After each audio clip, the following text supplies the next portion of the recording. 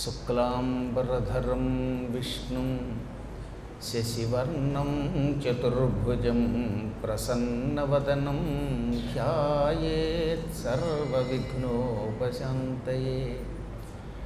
వందే గురుపదద్వంద్వమవాంగ్మానసగోచరం రక్తశుక్లప్రభామిశ్రమతర్క్యం త్రైపురం మహః.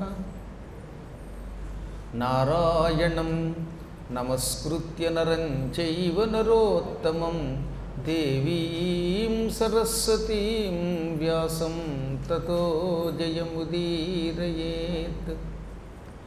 సచ్చిదానందరూపాయ విశ్వోత్పత్యాదిహేతవే తాపత్రయ వినాశాయ శ్రీకృష్ణాయ వయం నుమః.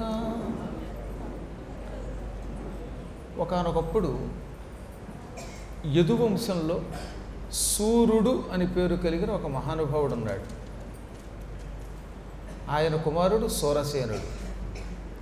ఈ సూరసేనుడికి 8 మంది కొడుకులు 8 మంది కూతుళ్ళు పుట్టారు.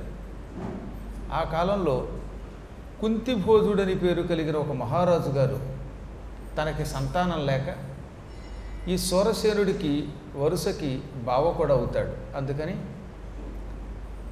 సూరసేన, సంతానం లేక అల్లాడిపోతున్నాను. నీకు 8 మంది కొడుకులు ఉన్నారు, 8 మంది కూతుళ్ళు ఉన్నారు. అందులో పెద్ద కూతురు పృథ, సకల సుగుణాల రాశి. చిన్నప్పటి నుంచి ఆమె ప్రవర్తనని నేను కళ్ళారా చూస్తున్నాను. అసలు పువ్వు పుట్టగానే పరిమళిస్తుంది అనేదానికి ఉదాహరణ కుంతి. ఆవిడ పుట్టడమే నారాయణ నారాయణ అంటూ పుట్టిందిట. సాధారణంగా కొంతమంది ఏ పెద్ద వయస్సు వచ్చాక, వాక్కు వచ్చాక నారాయణ స్మరణ నేర్చుకుంటారు. పుట్టగానే ప్రసవం అయ్యి అవగానే పృథ నోటి వెంబడి మొట్టమొదటి వచ్చిన మాట నారాయణ. ఇది మనకు గర్గ సంహిత చెబుతోంది.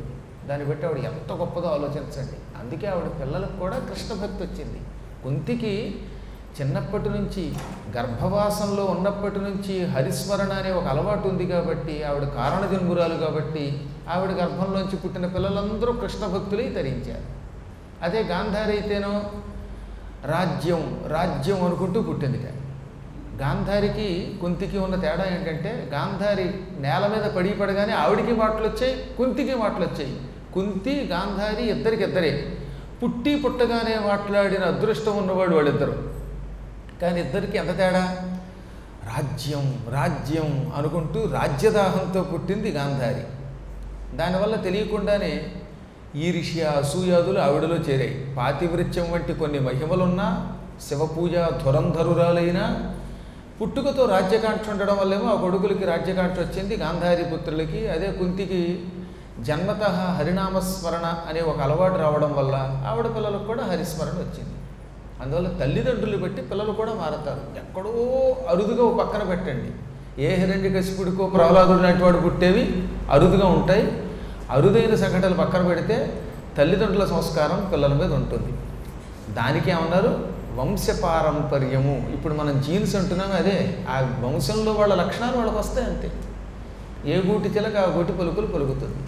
అందుకే ఈవిడ లక్షణములను పరిశీలించిన కుంతిబోధుడు నాకు దత్తత ఇమ్మనగానే ఆయన మీద ఉన్న అభిమానం కొద్దీ ఆయన జాగ్రత్తగా చూస్తాడనేటటువంటి నమ్మకంతో సూరసేనుడు తన పెద్ద కూతుర్ని కుంతిని ఆయనకిచ్చాడు.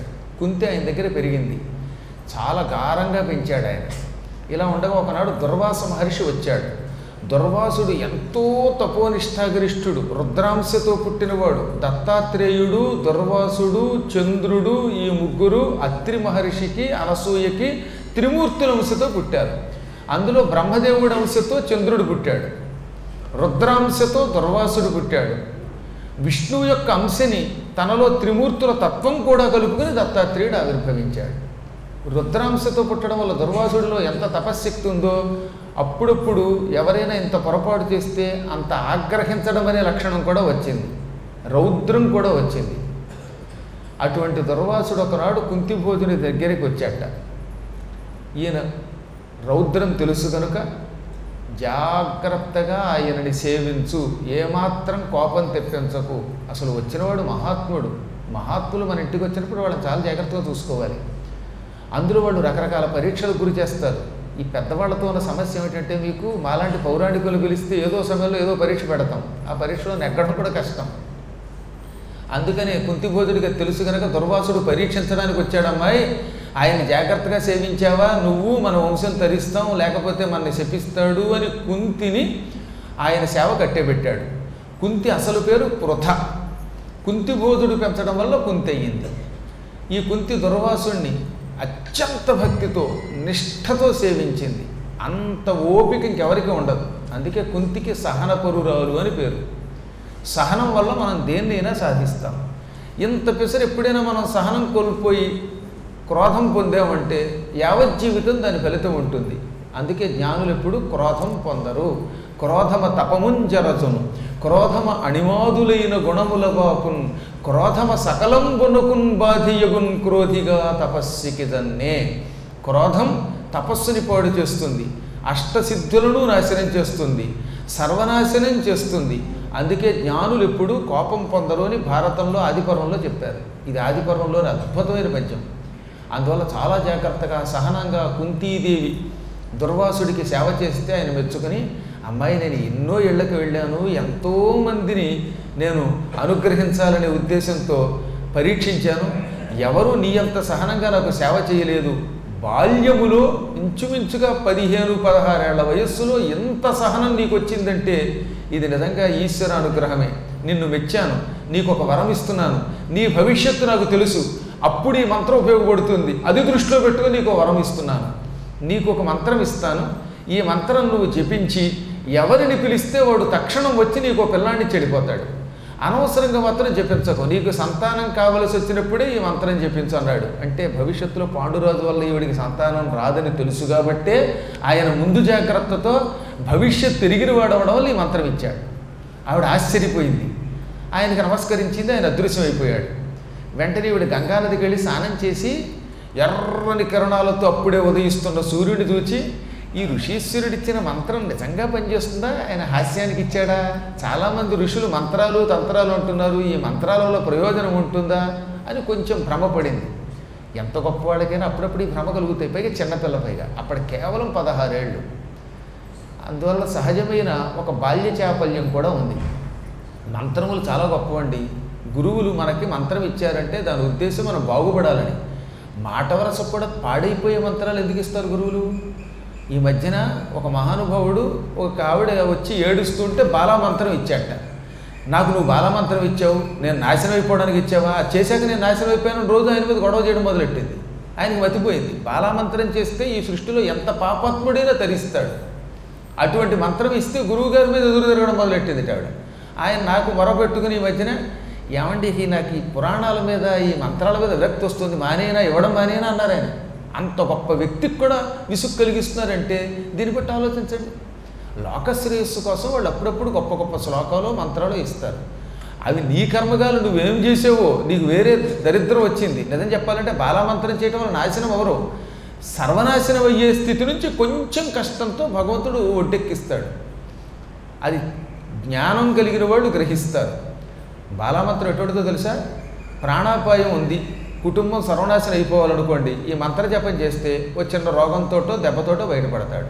అది తెలియక ఈ మంత్రం చేశాను దీనివల్ల నాకు నాశనం వచ్చింది అని గురువుల మీద దండయాత్ర చేస్తే ఇప్పటికే పూర్వపాపం వల్ల ఈ రోగాలు అనుభవిస్తున్న వాళ్ళు ఇంకా నాశనం అవుతారు.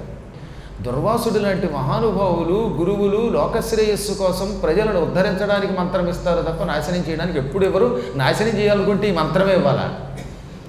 కాబట్టి వీడికి పాపం బాల్య చాపల్యం వల్ల తెలియక సూర్యుడిని ఆహ్వానించి మంత్రం చదివింది.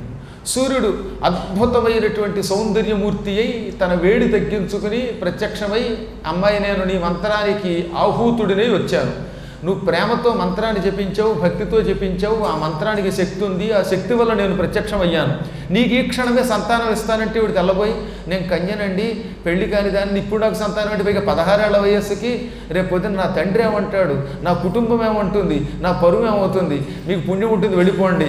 మంత్రాన్ని పరీక్షించడానికి చదివాను తప్ప నిజానికి నాకు సంతానం మీద కోరిక లేదు బాబోయ్ అని తెల్లబోయి వద్దు పొమ్మంది. ఆయన నవ్వాడు. నువ్వు అవునన్నా కాదన్నా ఈ మంత్రానికి ఆ శక్తి ఉంది, నేను వచ్చానంటే నీకు పిల్లల్ని ఇవ్వకుండా వెళ్ళలేను, ఇంక నీ కర్మయోగం ఇంతే అన్నాడు ఆయన. అప్పుడు ఆవిడ బెంగ పెట్టుకుని ఏడుస్తూ, మహాత్మా ఈ మాత్రం క్షమించలేవా అంది.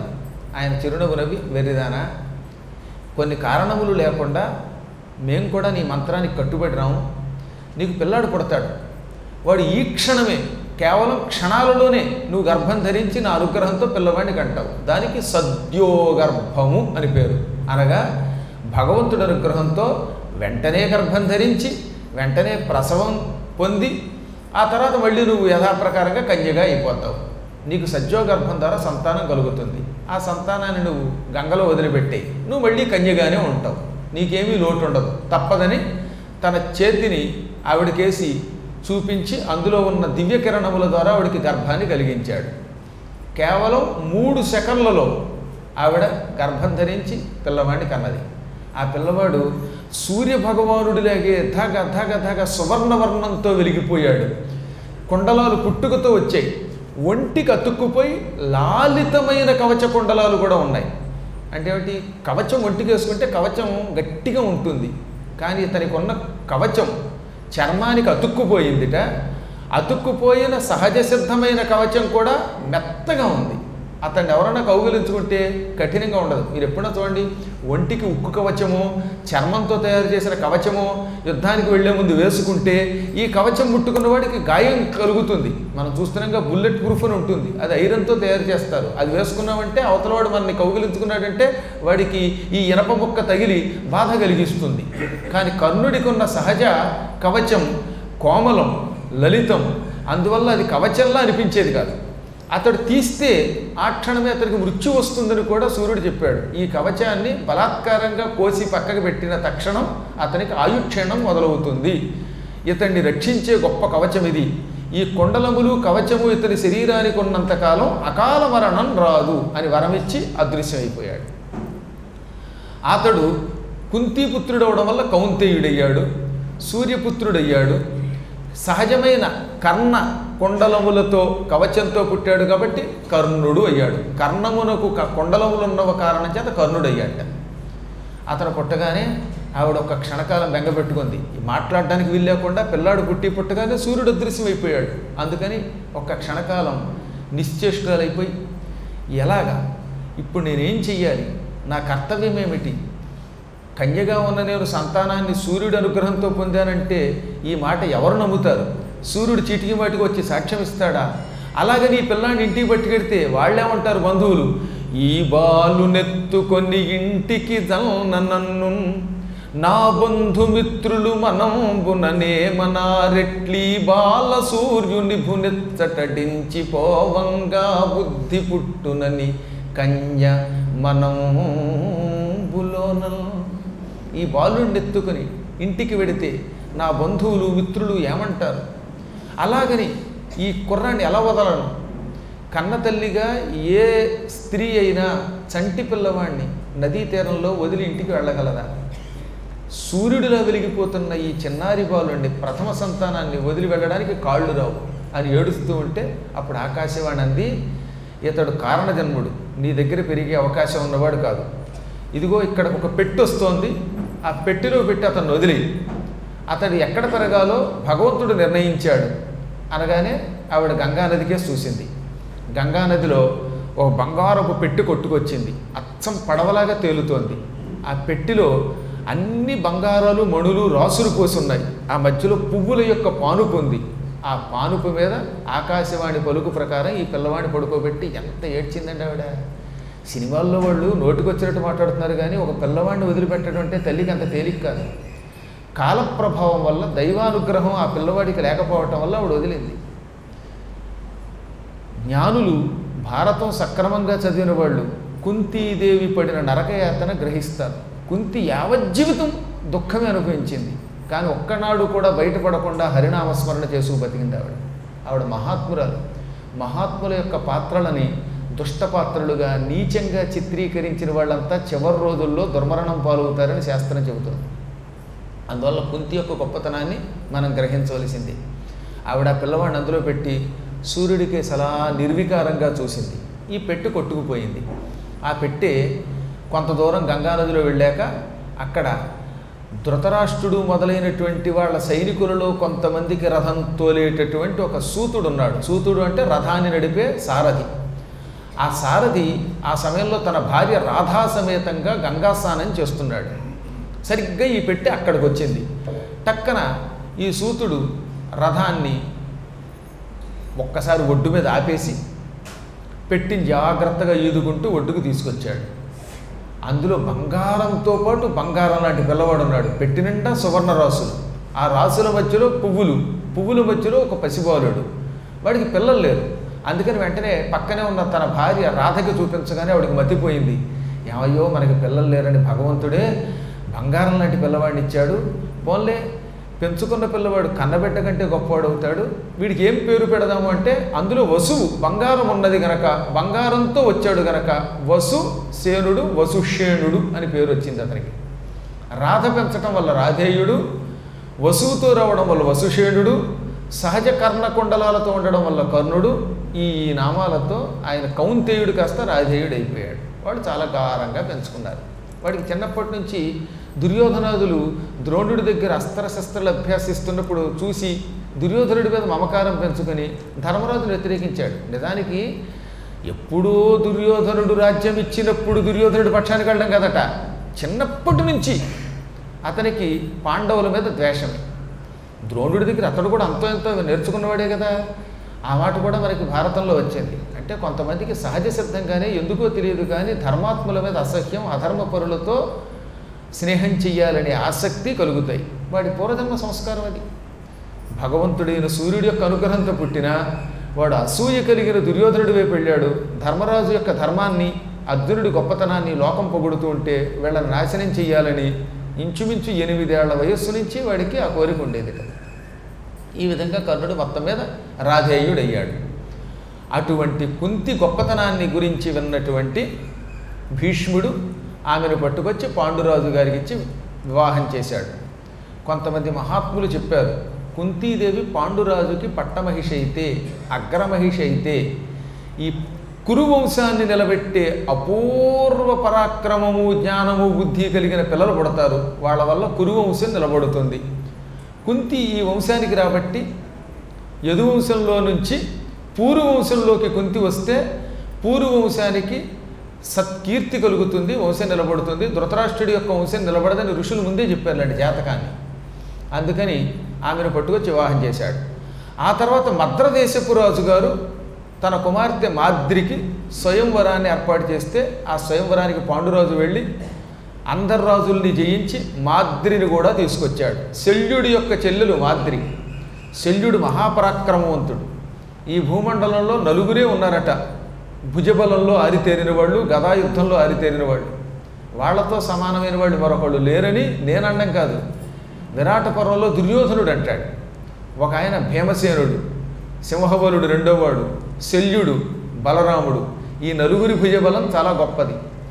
అటువంటి శల్యుడు తన చెల్లెలిని మాద్రిని పాండురాజు పరాక్రమానికి మెచ్చుకుని ఆయనకి ఇచ్చి పెళ్లి చేశాడు. ఈ విధంగా కుంతి మాద్రి ఆయనకి భార్యలయ్యారు. ఈ ఇద్దరూ వచ్చిన తర్వాత ఆయన మొత్తం ప్రపంచమంతా జయించేశాడు. ఏకఛత్రాధిపత్యంగా తూర్పు నుంచి పడమర వరకు, ఉత్తరం నుంచి దక్షిణం వరకు ఉన్న రాజ్యాలన్నీ జయించి వాళ్ళ దగ్గర నుంచి 1000 ఏనుగుల మీద కప్పాలు తీసుకొచ్చి ధృతరాష్ట్రుడికి ఇచ్చి మొత్తం ప్రపంచమంతా హస్తినాపుర సింహాసనం యొక్క పరిపాలనలోకి వచ్చేసింది. ఇక నుంచి నువ్వే వీళ్ళందరికీ సర్వం సహా సమ్రాట్టువి. రాజ్యం నాదైనా ఈ రాజ్యం నాకు అక్కర్లా, నువ్వే పరిపాలించు. కానీ ఎప్పుడైనా భవిష్యత్తులో రాజ్యానికి వాటాలు వేయవలసి వస్తే నా పిల్లలకి సమానంగా ఇచ్చి వాళ్ళని కూడా ఆదరించు అని పాండురాజు ధృతరాష్ట్రుడి చేత అవుననిపించుకొని అన్నగారి మీద ఉన్న ప్రేమతో ఆయన్నే రాజుగా చేశాడు.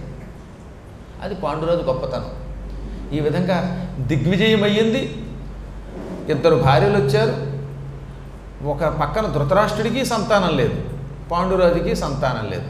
ఆ సమయంలో పాండురాజు అప్పుడప్పుడైనా అడవికి వెళ్ళి వేటాడితే ఆ వేట వల్ల శరీరానికి చైతన్యం కలిగితే ఆ చైతన్యం వల్ల సత్సంతానం కలుగుతుందనుకుని ఒకనాడు తన భార్యలిద్దరినీ వెంట పెట్టుకొని హస్తినాపురానికి ఒక 20 మైళ్ళ దూరంలో ఉన్న కేకారణ్యంలో వేటకెళ్ళాడు. ఆయన దురదృష్టవశాత్తు ఆ వేటలో ఆయనకి క్రూర మృగాలు దొరకలేదు. ఒక ఆడలేడి మొగలేడి జంటగా క్రీడిస్తున్నాయి.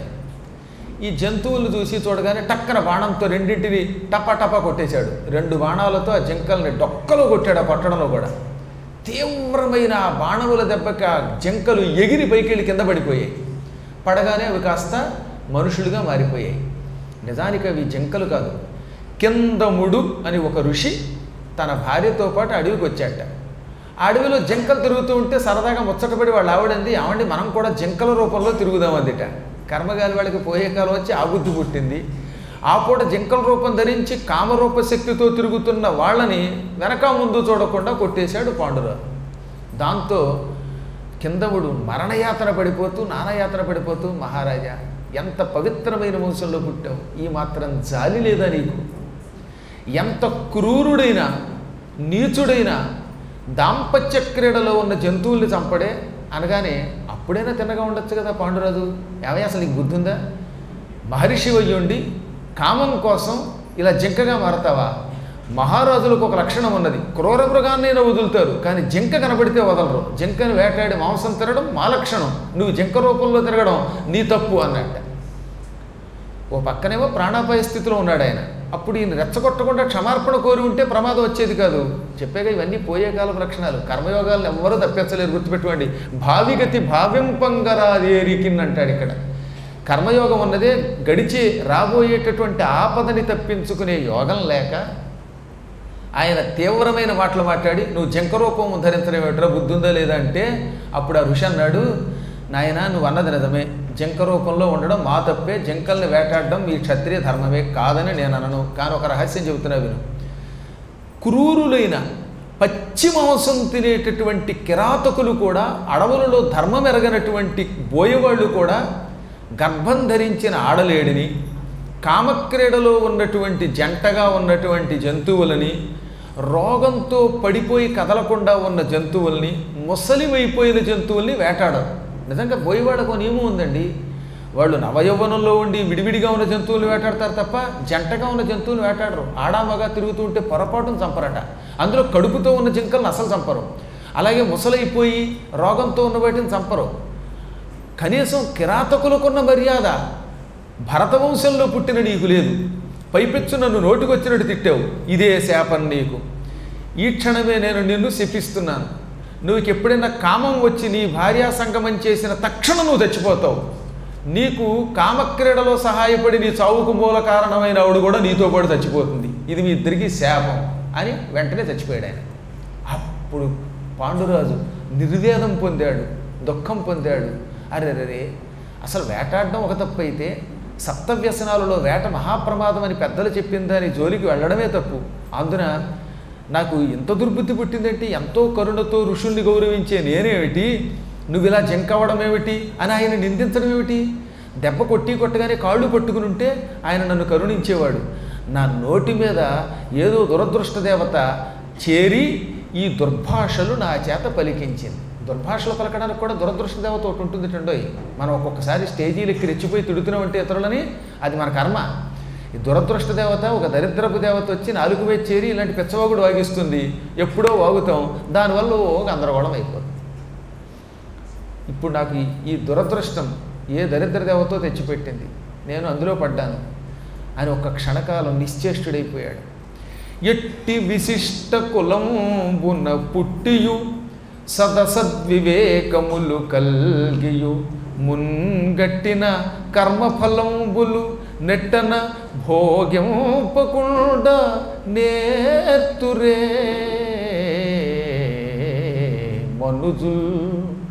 మనుష్యులు ఎంత మంచి వంశంలో పుట్టినా, ఇది మంచి ఇది చెడ్డ అనే వివేక జ్ఞానం కలిగిన బాగా చదువుకున్న వాళ్ళైనా పూర్వజన్మలో చేసిన కర్మ ఫలితం మాత్రం అనుభవించకుండా బయటపడలేరు. అంటే వాడు ఎంత జ్ఞాని అయినా, సదసద్వివేకం కలిగిన వాడైనా, తల్లిదండ్రులు చాలా గొప్పవాళ్ళైనా, సంపదలున్నా ఎక్కడో ఒక కర్మ ఉంటుంది, చేసిన పాపం ఒకటి ఉంటుంది. ఆ పాపం వాడిని సరి అయిన సమయంలో శిక్ష పడేలా చేస్తుంది. ఆ శిక్ష ఇవాళ నాకు వచ్చింది, దీన్ని అనుభవించకుండా పోతానా అనుకుని వెంటనే, భార్యలారా మీరిద్దరూ హస్తినాపురానికి వెళ్ళిపోండి, మీరిద్దరూ పక్కనుంటే ఎప్పుడైనా నేను భ్రష్టుడై మరణించవచ్చు, నా వల్ల మీకు చావు రావచ్చు. హాయిగా హస్తినాపురంలో ఉండండి, నన్ను మర్చిపోండి. ఇక్కడ నేను కాషాయ వస్త్రాలు ధరించి సన్యాస దీక్షతో తపస్సు చేసుకుంటానంటే వాళ్ళు అన్నారు, మేము సన్యాసం పుచ్చుకుంటాం. ఆడవాళ్ళకు కూడా సన్యాస దీక్ష అర్హత ఉన్నది కాబట్టి మేము నీతో పట్టే సన్యాసి దీక్షలో ఉండి నీ దీక్షకి ఏమాత్రం బ్రహ్మచర్య దీక్షకి భంగం లేకుండా ఉంటాం. నువ్వు లేకపోతే మాకు హస్తినాపురం కూడా ఎందుకు పనికిరాని పురమే. నువ్వు ఎక్కడుంటే అదే మాకు సింహాసనం. నువ్వు లేని చోటు సింహాసనం కూడా కీకారణ్యం కంటే హీనం. మేము నువ్వు లేకుండా ఉండం, నిన్ను కాపాడుకుంటాం. అయినా అడవులలో రకరకాల మునిపత్నులు తిరుగుతారు. ఆ మునిపత్నులు చూచి నువ్వు వికారం పొందవుగా, అలాగే మమ్మల్ని కూడా ఎవరో మునిపత్నులు అనుకో. మేము పక్కనున్నా నువ్వు బ్రహ్మచర్య దీక్షతో ఉండు అన్నారు వాళ్ళు. సరేనన్నాడు ఈయన. వెంటనే ముగ్గురు కూడా అక్కడ శతశృంగం అనే ప్రాంతంలో ఒక పెద్ద అద్భుతమైనటువంటి కొండ ఉందిలేండి, అక్కడికి వెళ్ళిపోయి ఉత్తర కురుక్షేత్ర ప్రాంతంలో ఉన్న శతశృంగ పర్వతం దగ్గరికి వెళ్ళి ఋషుల ద్వారా సన్యాస దీక్ష తీసుకుని ముగ్గురు 3 ఆశ్రమాలు విడివిడిగా నిర్మించుకొని తపస్సు మొదలుపెట్టారు. ఈ విషయాన్ని ధృతరాష్ట్రుడికి కబురు పెట్టారు. ఇది విన్న ధృతరాష్ట్రుడు, భీష్ముడు, విదురుడు విచారించారు. కానీ చేయగలిగేది లేదు కదా. కానీ అప్పుడప్పుడు ఏం చేసేవాట ధృతరాష్ట్రుడు, ఈ సామ్రాజ్యం అంతా సోదరుడిది, ఆయన ధర్మం వల్ల నాకు వచ్చింది అని వండిన మంచి మంచి పిండి వంటలు, నిలవండే పిండి వంటలు వేగముగా వెళ్ళే వాహనాలలో సోదరుడికి పంపేవాట. కానీ అడవిలో ఉన్న ఆయన ఈ లడ్డూలో, ఈ మినపసున్నుండలో ఇవేమీ తినకుండా కేవలం ఫలములు మాత్రమే ఆహారంగా తీసుకున్నాడు. అంటే ధృతరాష్ట్రుడికి కూడా సోదర ప్రేమ ఉంది మొదట్లో.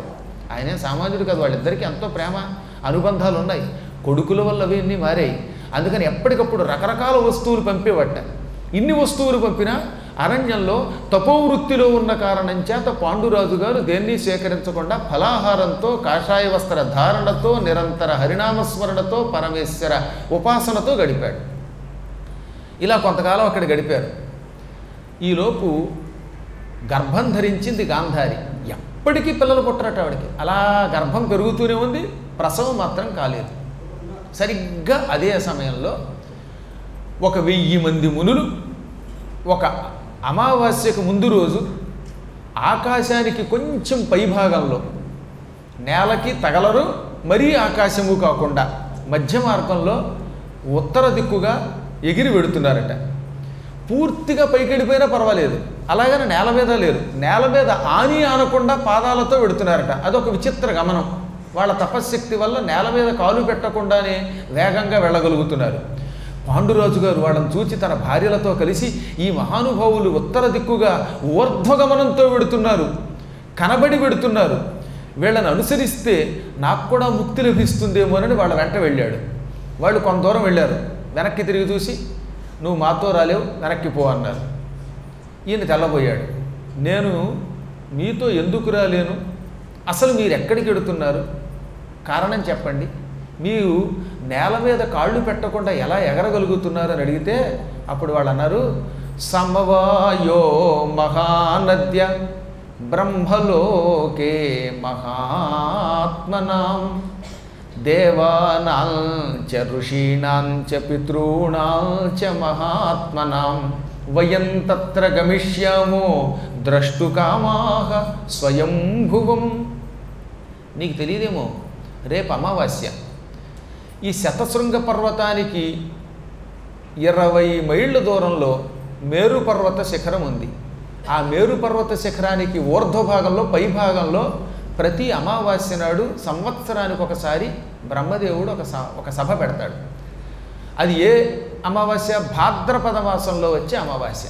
భాద్రపద మాసంలో అమావాస్య నాడు బ్రహ్మదేవుడు ఓ మహాసభ ఏర్పాటు చేస్తాడు. ఆ అమావాస్య నాడు ఎక్కడెక్కడి ఋషులు, యోగులు, దేవతలు బ్రహ్మకి నమస్కారం చేస్తారు. తపశ్శక్తి కలిగిన వాళ్ళు మాత్రమే బ్రహ్మని చూడగలరు. మాలాగా నేల మీద కాళ్ళు పెట్టకుండా ఆకాశంలో ఎగురుతూ ఆయన దర్శనానికి వెళ్ళగలరు. మేమంతా అక్కడికి వెడతాం. స్వయంగా ఆ స్వయంభూని బ్రహ్మని చూస్తాం. ఆయన మాకు భూలోక కాలమానం ప్రకారంగా 4:30 గంటలు దర్శనమిస్తాడు.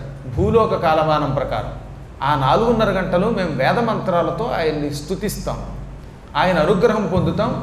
మళ్ళీ తిరిగి మా ఋషి ఆశ్రమాలకు వెళ్ళిపోతాం. నువ్వు అక్కడికి రాలేవు, ఎందుకంటే నీకు ఈ లోకంలో కొన్ని కర్మయోగాలు ఉన్నాయి. ఆ కర్మయోగాలు పుత్రుల వల్ల మాత్రమే తొలగుతాయి. నువ్వు పుట్టుకతో బ్రహ్మచారివి కాదు, రాజ్యం మీద కోరికలు లేనివాడివి కాదు. అలా కోరికలు లేనివాడు తపస్సు చేస్తే ఆయన చూడగలరు బ్రహ్మగారిని. కానీ నీలో కొన్ని కాంక్షలు ఇంకా ఉన్నాయి. ఆ కాంక్షలు ఉన్నవాళ్ళు కొడుకుల వల్ల మాత్రమే తరిస్తారు. ఇక్కడ గుర్తుపెట్టుకోవాల్సిందంటే కొడుకులు లేని వాళ్ళు అంతా తరించరు అనే మాట అబద్ధం. ఈతడికి పుత్రకాంక్ష, రాజ్యకాంక్ష, కొన్ని అపచారాలు ఉన్నాయి. ఇంకా భూమి మీద కొన్ని రుణాలు ఉన్నాయి. ఆ రుణాలు పుత్రుల వల్లే తీరాలి. అందువల్ల నీకు కొడుకులు లేరు గనక నువ్వు బ్రహ్మను చూడలేవు. అందువల్ల నువ్వు వెనక్కి పో అనగానే ఈయన ఏడ్చి, చూసావా కుంతి, ఓ మాద్రి, ఈ ఋషులకు వల్లే ఆజన్మ బ్రహ్మచారినైనా తరించేవాణ్ణి, లేదా సంసారంలో ఉండి పిల్లల్ని కన్నా తరించేవాణ్ణి. నాకు కొన్ని కోరికలు ఉన్నాయట, ఆ కోరికలు కొడుకులుంటేనే తీరుతాయట. కొడుకులు లేకపోతే నాకు ఈ భూమి మీద ఉన్న రుణాలు తీరవట. అవి తీరకపోతే బ్రహ్మ దర్శనం నాకు కాదు, నాకు మోక్షం రాదని వీళ్ళు అంటున్నారు. ఇంత బ్రతికి పిల్లలు లేక ముక్తి పొందలేక నశించిపోతున్నాను నేను అని ఏడుస్తూ ఉంటే ఆ మునులు వెళ్ళిపోతున్న వారు పాండురాజు మీద జాలిపడి, నాయన పాండురాజా బెంగ పెట్టుకో, నీ అపూర్వమైన జాతకం మాకు తెలుసు. నువ్వు కారణజన్ముడివి. చిన్న చితక లోపాలున్నా నీవెంత గొప్పవాడు మాకు తెలుసు. నీకు స్వర్గం ఉంది, శాశ్వతముగా ఇంద్రుడి పక్కన సింహాసనం మీద కూర్చునే యోగం నీకుంది. ఆ యోగం నీకు కుమారుల ద్వారా వస్తోంది. నీకు 3 పుడతారు పిల్లలు, ఒకళ్ళు కాదు అనగానే ఈయన మళ్ళీ తెల్లబోయి, అదేమిటండి అసలు భార్యా సంగమం చేస్తే టక్కని చచ్చిపోతానని కిందముడిని ఋషి శాపం పెట్టాడు కదా, ఇక నాకు పిల్లలు ఎలా పడతారంటే, కొంచెం బుర్ర ఉపయోగించవయ్యా. క్షేత్రదుడు, ఔరసుడు, గూఢుడు, కుండు, ఇలా సంతానాలు చాలా రకాలు ఉన్నాయి. అందులో నీ భార్యకి దేవతల వరం వల్ల పిల్లలు పుడితే వాళ్ళంతా క్షేత్రజులు అని పిలువబడతారు. దేవతావరం వల్ల నీ సంపర్కం అక్కర్లేకుండా నీ భార్యలు పిల్లలు కనగలరు. అదేమిటో నీకే తెలుస్తుంది, ఇంతకు మించి మమ్మల్ని అడక్కు అని వాళ్ళు అదృశ్యమైపోయారు. అప్పుడు ఆయన వెనక్కి వచ్చి శతశృంగంలో తన ఆశ్రమానికి వచ్చి, ఋషుల యొక్క మాటలు విన్నాను, తద్వారా నాకు సంతానం దేవతానుగ్రహంతో లభిస్తుందని అర్థమయ్యింది. కానీ ఎలా దేవతల యొక్క అనుగ్రహం లభించడం? దేవతలు నాబోటి వాళ్ళకి పిలిస్తే తక్షణం పలుకుతారా అని అంటూ ఉంటే, అప్పుడు కుంతీదేవి వచ్చి, మీకు ఒక విషయం చెప్పడం మర్చిపోయానండి, పెళ్లి సమయంలో నా చిన్నప్పుడు దుర్వాస మహర్షి నాకు మంత్రం ఇచ్చాడు. ఈ మంత్రము పఠించి నేను ఏ దేవతని పిలిస్తే ఆ దేవత వచ్చి నాకు సంతానం ఇస్తాడు. బహుశా ఈ విషయాన్ని నిరూపించడానికి ఆనాడు దుర్వాసుడు నాకు ఈ మంత్రం ఇచ్చాడేమో. భవిష్యత్తులో నీకు ఈ శాపం వస్తుందని, నాకు నీ ద్వారా గర్భం ధరించే యోగం ఉండదని గ్రహించి, భావిగతిని గ్రహించి దుర్వాసుడు మంత్రం ఇచ్చి ఉంటాడు. ఆ మంత్రం విషయం ఇప్పుడు గుర్తుకొచ్చింది. ఇంతదాకా నాకు గుర్తు రాలేదు. ఋషుల ద్వారా నీకు దేవతానుగ్రహంతో పిల్లలు కలుగుతుందనే వార్త వినగానే నాకు ఈ విషయం గుర్తుకొచ్చింది అనగానే ఆయన ఆనందపడిపోయి కుంతిని కౌగిలించుకొని మురిసిపోయి, అమ్మాయ శుభవార్త చెప్పావు, ఇక దేవతానుగ్రహంతో సంతానాన్ని పొందన్నాడు. ఏ దేవతని ఆహ్వానించను అంది ఆవిడ. మీ అనుగ్రహం వల్ల నాకు ఈ మంత్రం వచ్చింది, ఆ మంత్రాన్ని సద్వినియోగం చేసుకోవాలి. కానీ ప్రథమంగా ఏ దేవతని నేను ఆవాహన చెయ్యను, ఆహ్వానించను, అనుజ్ఞ ఇవ్వండి అనగానే పాండురాజు అన్నాడు, ఈ చరాచర జగత్తంతా ధర్మం వల్ల నడుస్తోంది. ధర్మం ఒక్కటి ఉంటే ధర్మం వల్ల అర్థం వస్తుంది, అర్థం వల్ల కామం తీరుతుంది, కామం వల్ల మోక్షం వస్తుంది. ధర్మ అర్థ కామ మోక్షాలలో ధర్మం ఉత్తమోత్తమమైన పురుషార్థం. ధర్మం లేకపోతే ఎన్ని ఉన్నా ఆ వ్యక్తి అపవిత్రుడవుతాడు. ప్రతి వ్యక్తికి ధర్మమే ముఖ్యం, ధర్మమే ఈశ్వరుడు, ధర్మమే మోక్షం, ధర్మమే సమస్తానికి మూలం. అటువంటి ధర్మానికి దేవత ధర్మరాజు, యమధర్మరాజు. ఆ యమధర్మరాజుని ఆవాహన చెయ్యి. పుత్రుడు పెద్దవాడు ధర్మమూర్తి అయితే అతడి ప్రపంచానికి ధర్మ మార్గం చూపిస్తాడు, కీర్తి పొందుతాడు, నా సింహాసనానికి వారసుడై పరిపాలన చేస్తాడు. ధర్మమావాహయ శుభే సహి లోకేషు పుణ్యభాక్ అధర్మేణ ననో ధర్మ సంయుజ్యతి కథంచన. ధర్మరాజు అధర్మాన్ని సహించడు. అసలు అధర్మం వల్ల ఈ లోకంలో ఎవరికీ సుఖం ఉండదు. ఎంత డబ్బు సంపాదించినా, ఎన్ని పదవులు సంపాదించినా అధర్మపరుడికి చివరికి నాశనము, దుఃఖము, రోగము తప్ప ఇంకేం మిగలవు. అందువల్ల ధర్మమే మూలము. ఆ ధర్మదేవతని ఆవాహన చెయ్యి. ఆయన అనుగ్రహంతో సకల లోకాలకి శుభాన్ని కలిగించే ధర్మమూర్తి అయిన పిల్లాడు పుడతాడు. అటువంటి ధర్మదేవతని ఆవాహన చెయ్యనగానే వెంటనే ఆవిడ ధర్మరాజుని తలుచుకుని ముందు భర్తకు నమస్కరించింది, మంత్రాన్ని అనుష్ఠానం చేసింది. వెంటనే యమధర్మరాజుని తలుచుకుంది. ఆ క్షణమే యమధర్మరాజు వచ్చాడు. ఈవిడికి సంవత్సరాల పాటు గర్భం ధరించే యోగం అక్కర్లా. దేవతల యొక్క అనుగ్రహం, సజ్జోగర్భం అని చెప్పాను కదా, దేవతల వచ్చాడంటే వెంటనే గర్భం, ఆ వెంటనే ప్రసవం, పిల్లవాడు పుట్టడం అన్ని క్షణాల్లో జరిగిపోతాయి. దానికి సజ్జోగర్భం అని పేరు. ఈ విధంగా యమధర్మరాజుని పిలవగానే ఆయన వచ్చాడు. ఆవిడికి సజ్జోగర్భంలో పిల్లాడిని ఇచ్చాడు. ఎటువంటి కొడుకు పుట్టాడో చూడండి. తెల్లని రంగుతో పుట్టాడు, తెల్లని బట్టలతో కూడా పుట్టాడు. పుట్టుకతో శ్వేతవస్త్రాలు వచ్చాయట. ఐంద్రే చంద్రసమాయుక్తే ముహూర్తే అభిజితే అష్టమే దివామధ్యగతే సూర్యే తిథౌ పూర్ణేతి పూజితే సమృద్ధయ శశం కుంతీ సుషావప్రవరం సుతం. ఒక అద్భుతమైన మంత్రశ్లోకం వంటి శ్లోకం ఇది. వేదవ్యాసుల వారు ఇలాంటి శ్లోకాలు రాసినప్పుడు ఈ శ్లోకం వింటే కూడా మీ ఇంట్లో పిల్లలకి సద్బుద్ధి వస్తుందని చెప్పాడు ఆయన. అంత గొప్ప శ్లోకం ఇది. మొట్టమొదటి కొడుకు ధర్మరాజు గారు పుట్టాడు. అది ఫాల్గుణ మాసం. అందుకే ఇక్కడ ఏం చెప్పాడు? ఐంద్రే చంద్ర సమాయుక్తే అంటే జ్యేష్ఠ నక్షత్రంలో పుట్టుకొచ్చాడు ఆయన. అభిజిన్ ముహూర్తం దివామధ్యగతే సూర్యే, సూర్యుడు సరిగ్గా నడినెత్తుకొస్తున్నాడు. అభిజిన్ ముహూర్తం. అష్టమి తిథి ఫాల్గుణ మాసం, కృష్ణపక్షం, అష్టమి. శ్రీకృష్ణుడు కృష్ణాష్టమి, ఈయన అష్టమి నాడే పుట్టాడు. కాకపోతే కృష్ణుడు అర్ధరాత్రి పుట్టాడు, ఈయన మధ్యాహ్నంలో పుట్టాడు. ఈయన సరిగ్గా 12 గంటల సమయంలో పుట్టాడు. ఆయన రాత్రి 12ంటికి, ఈయన మధ్యాహ్నం 12ంటికి. ఆయన అష్టమి, ఈయన అష్టమి. ఎటొచ్చి ఆయన శ్రావణ మాసం, ఈయన ఫాల్గుణ మాసం. ఆయన రోహిణి నక్షత్రంలో పుట్టాడు. ఈ పుణ్యాత్ముడు జ్యేష్ఠ నక్షత్రంలో పుట్టాడు. కాబట్టి జ్యేష్ఠ నక్షత్రంలో పుట్టినంత మాత్రం చేత కీర్తి రాదు, వాడు ఎందుకు పనికిరాడు అనుకోకండి. ఏ నక్షత్రంలో ఎవడ పుట్టినా వాడి యోగం వాడిదే. అసలు ఉన్నవి 27 నక్షత్రాలే కదా. ఈ 27 నక్షత్రాలు కాకుండా ఇంకే నక్షత్రంలో పడతాడు. అందుకని తొందరపడిపోయి ఈ మధ్యకాలంలో మూలా నక్షత్రం అంట, దరిద్ర నక్షత్రం ఉండవు. ఇంక ఎవడికి వాడే జ్యోతిష పండితుడైపోయి కొంపలు ముంచేస్తున్నారు ఈ మధ్యన. దీనివల్ల ఏమైపోయింది, కొన్ని నక్షత్రాలు కొన్ని ముద్రనమాట. అందులో ఇంత పెసరు కుజుడు కనపడ్డాడంటే ఎక్కడ ఏ సప్తమ స్థానంలోనో ఇంకేముంది నీ కుజు దోషం అండం. ఈ అరకొర పండితుల వల్ల, బాగా చదువుకున్న శాస్త్ర పండితులు లేకపోవటం వల్ల జ్యోతిష్ శాస్త్రం మీద భయం పుట్టేలా చేస్తున్నారు. కానీ నిజానికి మహానుభావులు ఎంతోమంది జ్యేష్ఠ నక్షత్రంలో పుట్టిన వాళ్ళు ఉన్నారు, ఎంతోమంది అష్టమి నాడు పుట్టిన వాళ్ళు ఉన్నారు. అంత మాత్రం చేత అందరూ అష్టకష్టాలు పొందరా. వాళ్ళు విశిష్టులు కూడా అయ్యారు, సామ్రాజ్యాన్ని పరిపాలించారు. మంచి నక్షత్రంలో పుట్టి కూడా ఎందుకు పనికి రాకుండా పోయిన వాళ్ళు చాలామంది ఉన్నారు. అందువల్ల రాముడు పుట్టిన పునర్వసులో పుడితే అడవికి అందరూ పెడతారు. ఇప్పుడు అక్కడ అడవులు ఎక్కడున్నాయి? మనుషులే అడవులు. అడవి మనిషి అంటే వీడే. అసలు జనారణ్యం తప్ప వనారణ్యం పోయింది. కాబట్టి ఆ బెంగ ఏం పెట్టుకోవద్దు. అష్టమి ఫాల్గుణ మాసం, శుక్లపక్షం, జ్యేష్ఠ నక్షత్రం, సరిగ్గా 12 గంటల వేళ, అభిజిన్ ముహూర్తం అనేటటువంటి రోజున 5 గ్రహములు ఉచ్చస్థితిలో ఉన్నాయి. సూర్యుడు, కుజుడు, బృహస్పతి, శుక్రుడు, శని, ఈ 5గురు ఉచ్చస్థితిలో ఉండగా ఆ పవిత్ర కాలంలో తెల్లని రంగుతో, తెల్లని వస్త్రాలతో ధర్మమూర్తి, ధర్మానికి మారుమూర్తి, మాట వరసకు కూడా అధర్మం అంటే ఎరగనటువంటి వాడు, పరమపూజ్యుడు, అసత్యం పలకని వాడు అయిన ధర్మరాజు గారు పుట్టాడు. ఆయన పుట్టడంతో మొత్తం భూమండలం పులకించిపోయింది. అప్పుడు నిజం చెప్పాలంటే ఫాల్గుణ మాసంలో ఎక్కడైనా చెట్లకి చిగుళ్ళు వస్తాయా? కానీ ఈయన పుట్టగానే చెట్లు చిగురించాయి, పచ్చగా అయ్యాయి, పువ్వులు పుష్పించాయి, జలాలు స్వచ్ఛంగా ప్రవహించాయి, సముద్రుడు సన్నని కెరటాలు విసిరాడు, ఆకాశం సన్నగా ఉరిమింది, అంటే మంగళధ్వనులు చేసింది, చల్ల గాలి వీచింది, ప్రపంచానికి హాయి కలిగింది. అసలు ఎక్కడ ఆవిడికి దుర్వాసన లేదట. ఇప్పుడు డ్రైనేజీ పక్కన కూర్చున్న వాడికి కూడా, మురిక్కాలో పక్క కూర్చున్న వాడికి కూడా సువాసనే వచ్చింది. మహానుభావులు పుడితే అలా ఉంటుంది. ధరణీసురులాదిగా వర్వరలో గల సర్వభూత వర్ణం బెల్లన్ పరమోత్సవమందెను గుణశరణ్యుడగు ధర్మజన్ము జన్మదినమున.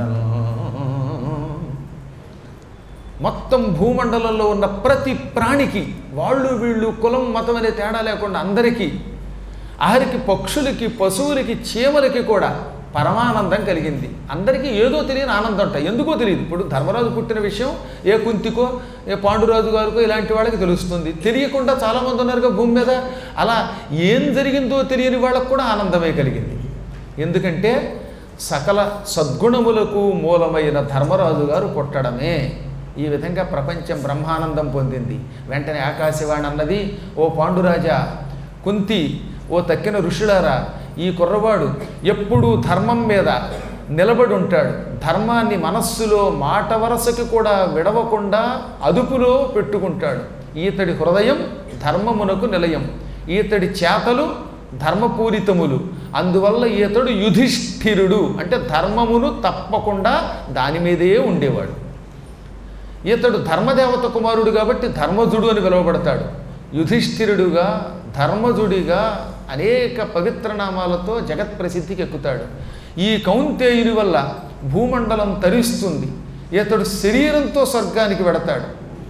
అంతటి మహాత్ముడు అని ఆకాశవాణి అన్నది. అప్పటి నుంచి ఆకాశవాణి పెట్టడం వల్ల యుధిష్ఠిరుడిగా, ధర్మజుడిగా, ధర్మరాజుగా ఆయనకి పేరు వచ్చింది. ఆ తర్వాత ఈ వార్త విన్న గాంధారి, ఇక్కడి నుంచి ఈ వార్త వెళ్ళిందిగా, వెంటనే ఇక్కడ పిల్లాడు పుట్టగానే ఈ వార్తని దూతల ద్వారా పాండురాజు గారు గాంధారికి, ధృతరాష్ట్రుడికి, విదురుడికి, భీష్ముడికి పంపించాడు వార్తని. దూత ద్వారా ఈ విషయం తెలుసుకున్నటువంటి భీష్ముడు బ్రహ్మానందం పొందాడు. అమ్మయ్య, కురుకులాన్ని ఉద్ధరించడానికి కొత్త తరం బయలుదేరింది అని. జాతకాన్ని కూడా గణించాడు గనక ఆయన మంచి పండితుడు గనక పుట్టినవాడు గొప్పవాడు అవుతాడని అర్థమయ్యింది. ఈ క్రమంగా మొత్తం హస్తినాపురంలో పాండురాజుకి జ్యేష్ఠసుతుడు పుట్టాడు జ్యేష్ఠ నక్షత్రంలో అని విని సంతోషించారు. ఇక దుఃఖించిందల్లా ప్రపంచంలోకి ఒకళ్ళే, ధృతరాష్ట్రుడి భార్య గాంధారి గిజగిజలాడిపోయిందట. నేను గర్భం ధరించి అన్నాళ్ళయ్యింది, ఈ దిక్కుమాల కడుపు అంతకంతకే పెరుగుతోంది కానీ ఇందులోంచి పిల్లాడు రాడు, సంవత్సరం దాటిపోయిందిట, అయినా పిల్లాడు కొట్టడంలా. ఆ రోజుల్లో సిజేరియన్ ఆపరేషన్స్ లేవులండి, అందుకని ఆవిడ గిజగిజలాడిపోయిందిట. ఆ దుర్వార్తకు గాంధారీ సతి అసూయ చెందినది, ఈసున గర్భతాడన మిల్తి తానొనరించినది. వ్రయ్యలైన గర్భమును వ్యాసుడు సంరక్షించను, పిండమును నోటొక్క కుండల విభజించెను. ఈ వార్త తట్టుకోలేని గాంధారి, కుంతీదేవికి కొడుకు పుట్టాడు, నాకెందుకు పుట్టడం లేదు, ఎందుకు ఈ పరికిమాలిన కడుపు అని అంతకంతకి కొత్త కొత్తలాడిపోయి ఈ చేత్తోటి, కుడి చేత్తోటి పటా పటా కడుపు మీద కొట్టుకుందిట. కడుపు చెంచుకుంటే కాళ్ళ మీద పడుతుందంటే ఇది సామెత. ఇలా వచ్చిందనమాట. అసలు ఎవరైనా ఈ పెచ్చమని చేస్తారా? తెక్క, మూర్ఖత్వం. అందుకే పుట్టిన వాళ్ళు అంతకంటే మూర్ఖులు, ఈర్ష్యాపరులు పుట్టారు. ఏం అసూయండి అది.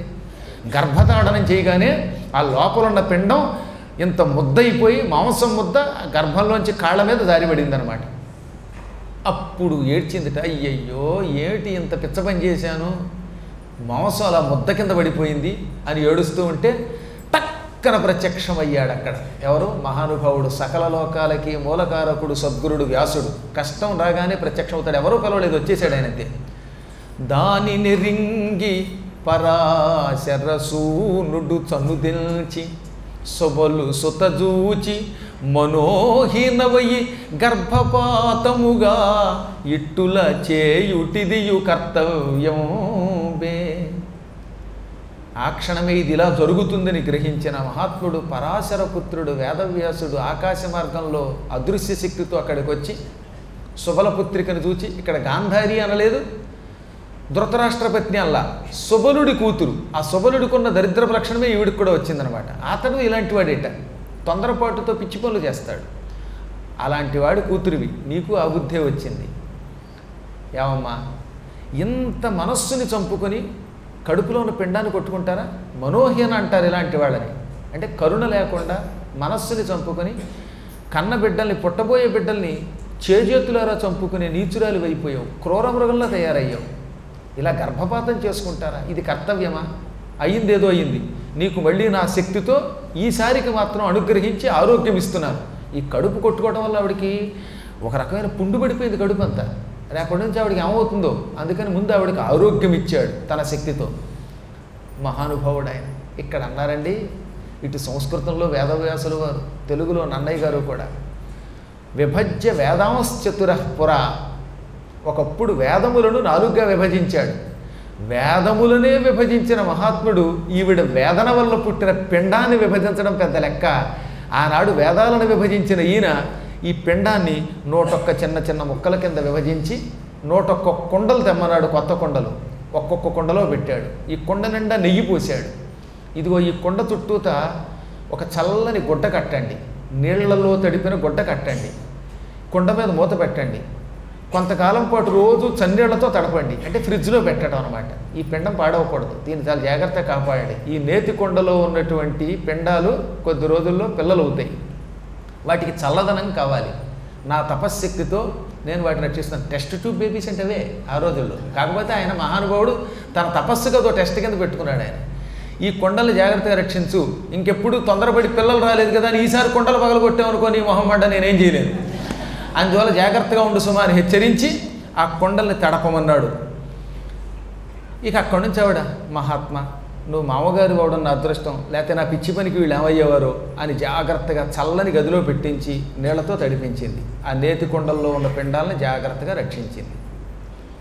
ఈలోపు అక్కడ పాండురాజు గారు మళ్ళీ ఒక్క కొడుకు పుడితే సరిపోతుందా, మరొకడు కావాలి, ఈసారి మంచి బలవంతుడు కావాలి, అవసరమైతే కొండల్ని పిండి చేసేవాడై ఉండాలి, బాహుబలంతో ప్రపంచంలో ఉన్న రాక్షసులందరినీ తక్షణం శిక్షించగలిగేవాడై ఉండాలి, అటువంటి వీరుడు కావాలి. అటువంటి వీరుడు పుట్టాలంటే మహాబలశాలి వాయువుని ఆరాధించాలి. వాయువు తలుచుకుంటే కొండల్ని అవతల పారేస్తాడు, చెట్లు పీకి పారేస్తాడు, సముద్రాలను ఉల్లోటోత్తుంగ తరంగాలుగా పైకి లేపగలడు. సముద్రం పెద్ద పెద్ద కెరటాలతో పైకి లేస్తుందంటే వాయువే కారణం. ఇలా వాయువు ప్రపంచమంతా కదిలించగలడు. ఆ మహాబలి అయిన ప్రభంజనుణ్ణి ఆరాధించమనగానే కుంతీదేవి వాయువుని ప్రార్థించింది. వెంటనే ఆయన ప్రత్యక్షమయ్యాడు. ఏం కావాలి నీకు, ఎటువంటి కొడుకు కావాలన్నాడు ఆయన. పుత్రం దేహి సురోత్తమా బలవంతం మహాకాయం సర్వదర్ప ప్రభంజనం. నాకు ఒక గొప్ప పుత్రుడు కావాలి, వాడు బలవంతుడై ఉండాలి, మంచి దృఢమైన వజ్రం వంటి శరీరం కలిగిన వాడు ఉండాలి. మళ్ళీ వజ్రం వంటి శరీరం కలిగిన వాడు కదా అని ఎవరన్నా ముట్టుకుంటే శరీరం కఠినంగా ఇనుములో ఉండకూడదు. మాలాంటి వాళ్ళకి ముట్టుకుంటే కోమలంగానూ ఉండాలట. వజ్ర కఠినత్వం పుష్ప కోమలత్వం రెండూ ఉన్న కొడుకై ఉండాలి. ఏ రాక్షసులతో యుద్ధం చేస్తున్నప్పుడు రాక్షసులతో కలబడి కుస్తీ పట్లు పడుతున్నప్పుడు వాడికేమో ఇనుములాగా వజ్రంలో ఉండాలి, స్త్రీలు పుట్టుకున్నప్పుడు తల్లి పట్టుకున్నప్పుడు కోమలంగా ఉండాలి శరీరం. సర్వదర్పాన్ని ఎగరగొట్టే ప్రభంజనుడై ఉండాలి, అహంకారాన్ని అడిచేవాడై ఉండాలి, అంత తేలికగా మృతి లేనివాడై ఉండాలి. అటువంటి కొడుకు నిమ్మనగానే తథాస్తు, విషాల వల్ల, సముద్రాల వల్ల, జలాల వల్ల, అగ్ని వల్ల కూడా ప్రమాదం లేని మహాపుత్రుడు నీకు పుడుతున్నాడు నా అంశతోటి అని వెంటనే ఆవిడికి గర్భాన్ని ప్రసాదించాడు. క్షణాలలో మహానుభావుడు భీముడు పుట్టుకొచ్చాడు. వాయుపుత్రుడు ఆయన, ప్రభంజనసుతుడు, మహాబలశాలి. ఆయన పుట్టగానే మళ్ళీ పుష్పవర్షం కురిసింది, లోకానికి శుభస్థితి కలిగింది. సరిగ్గా భీముడు పుట్టాడు.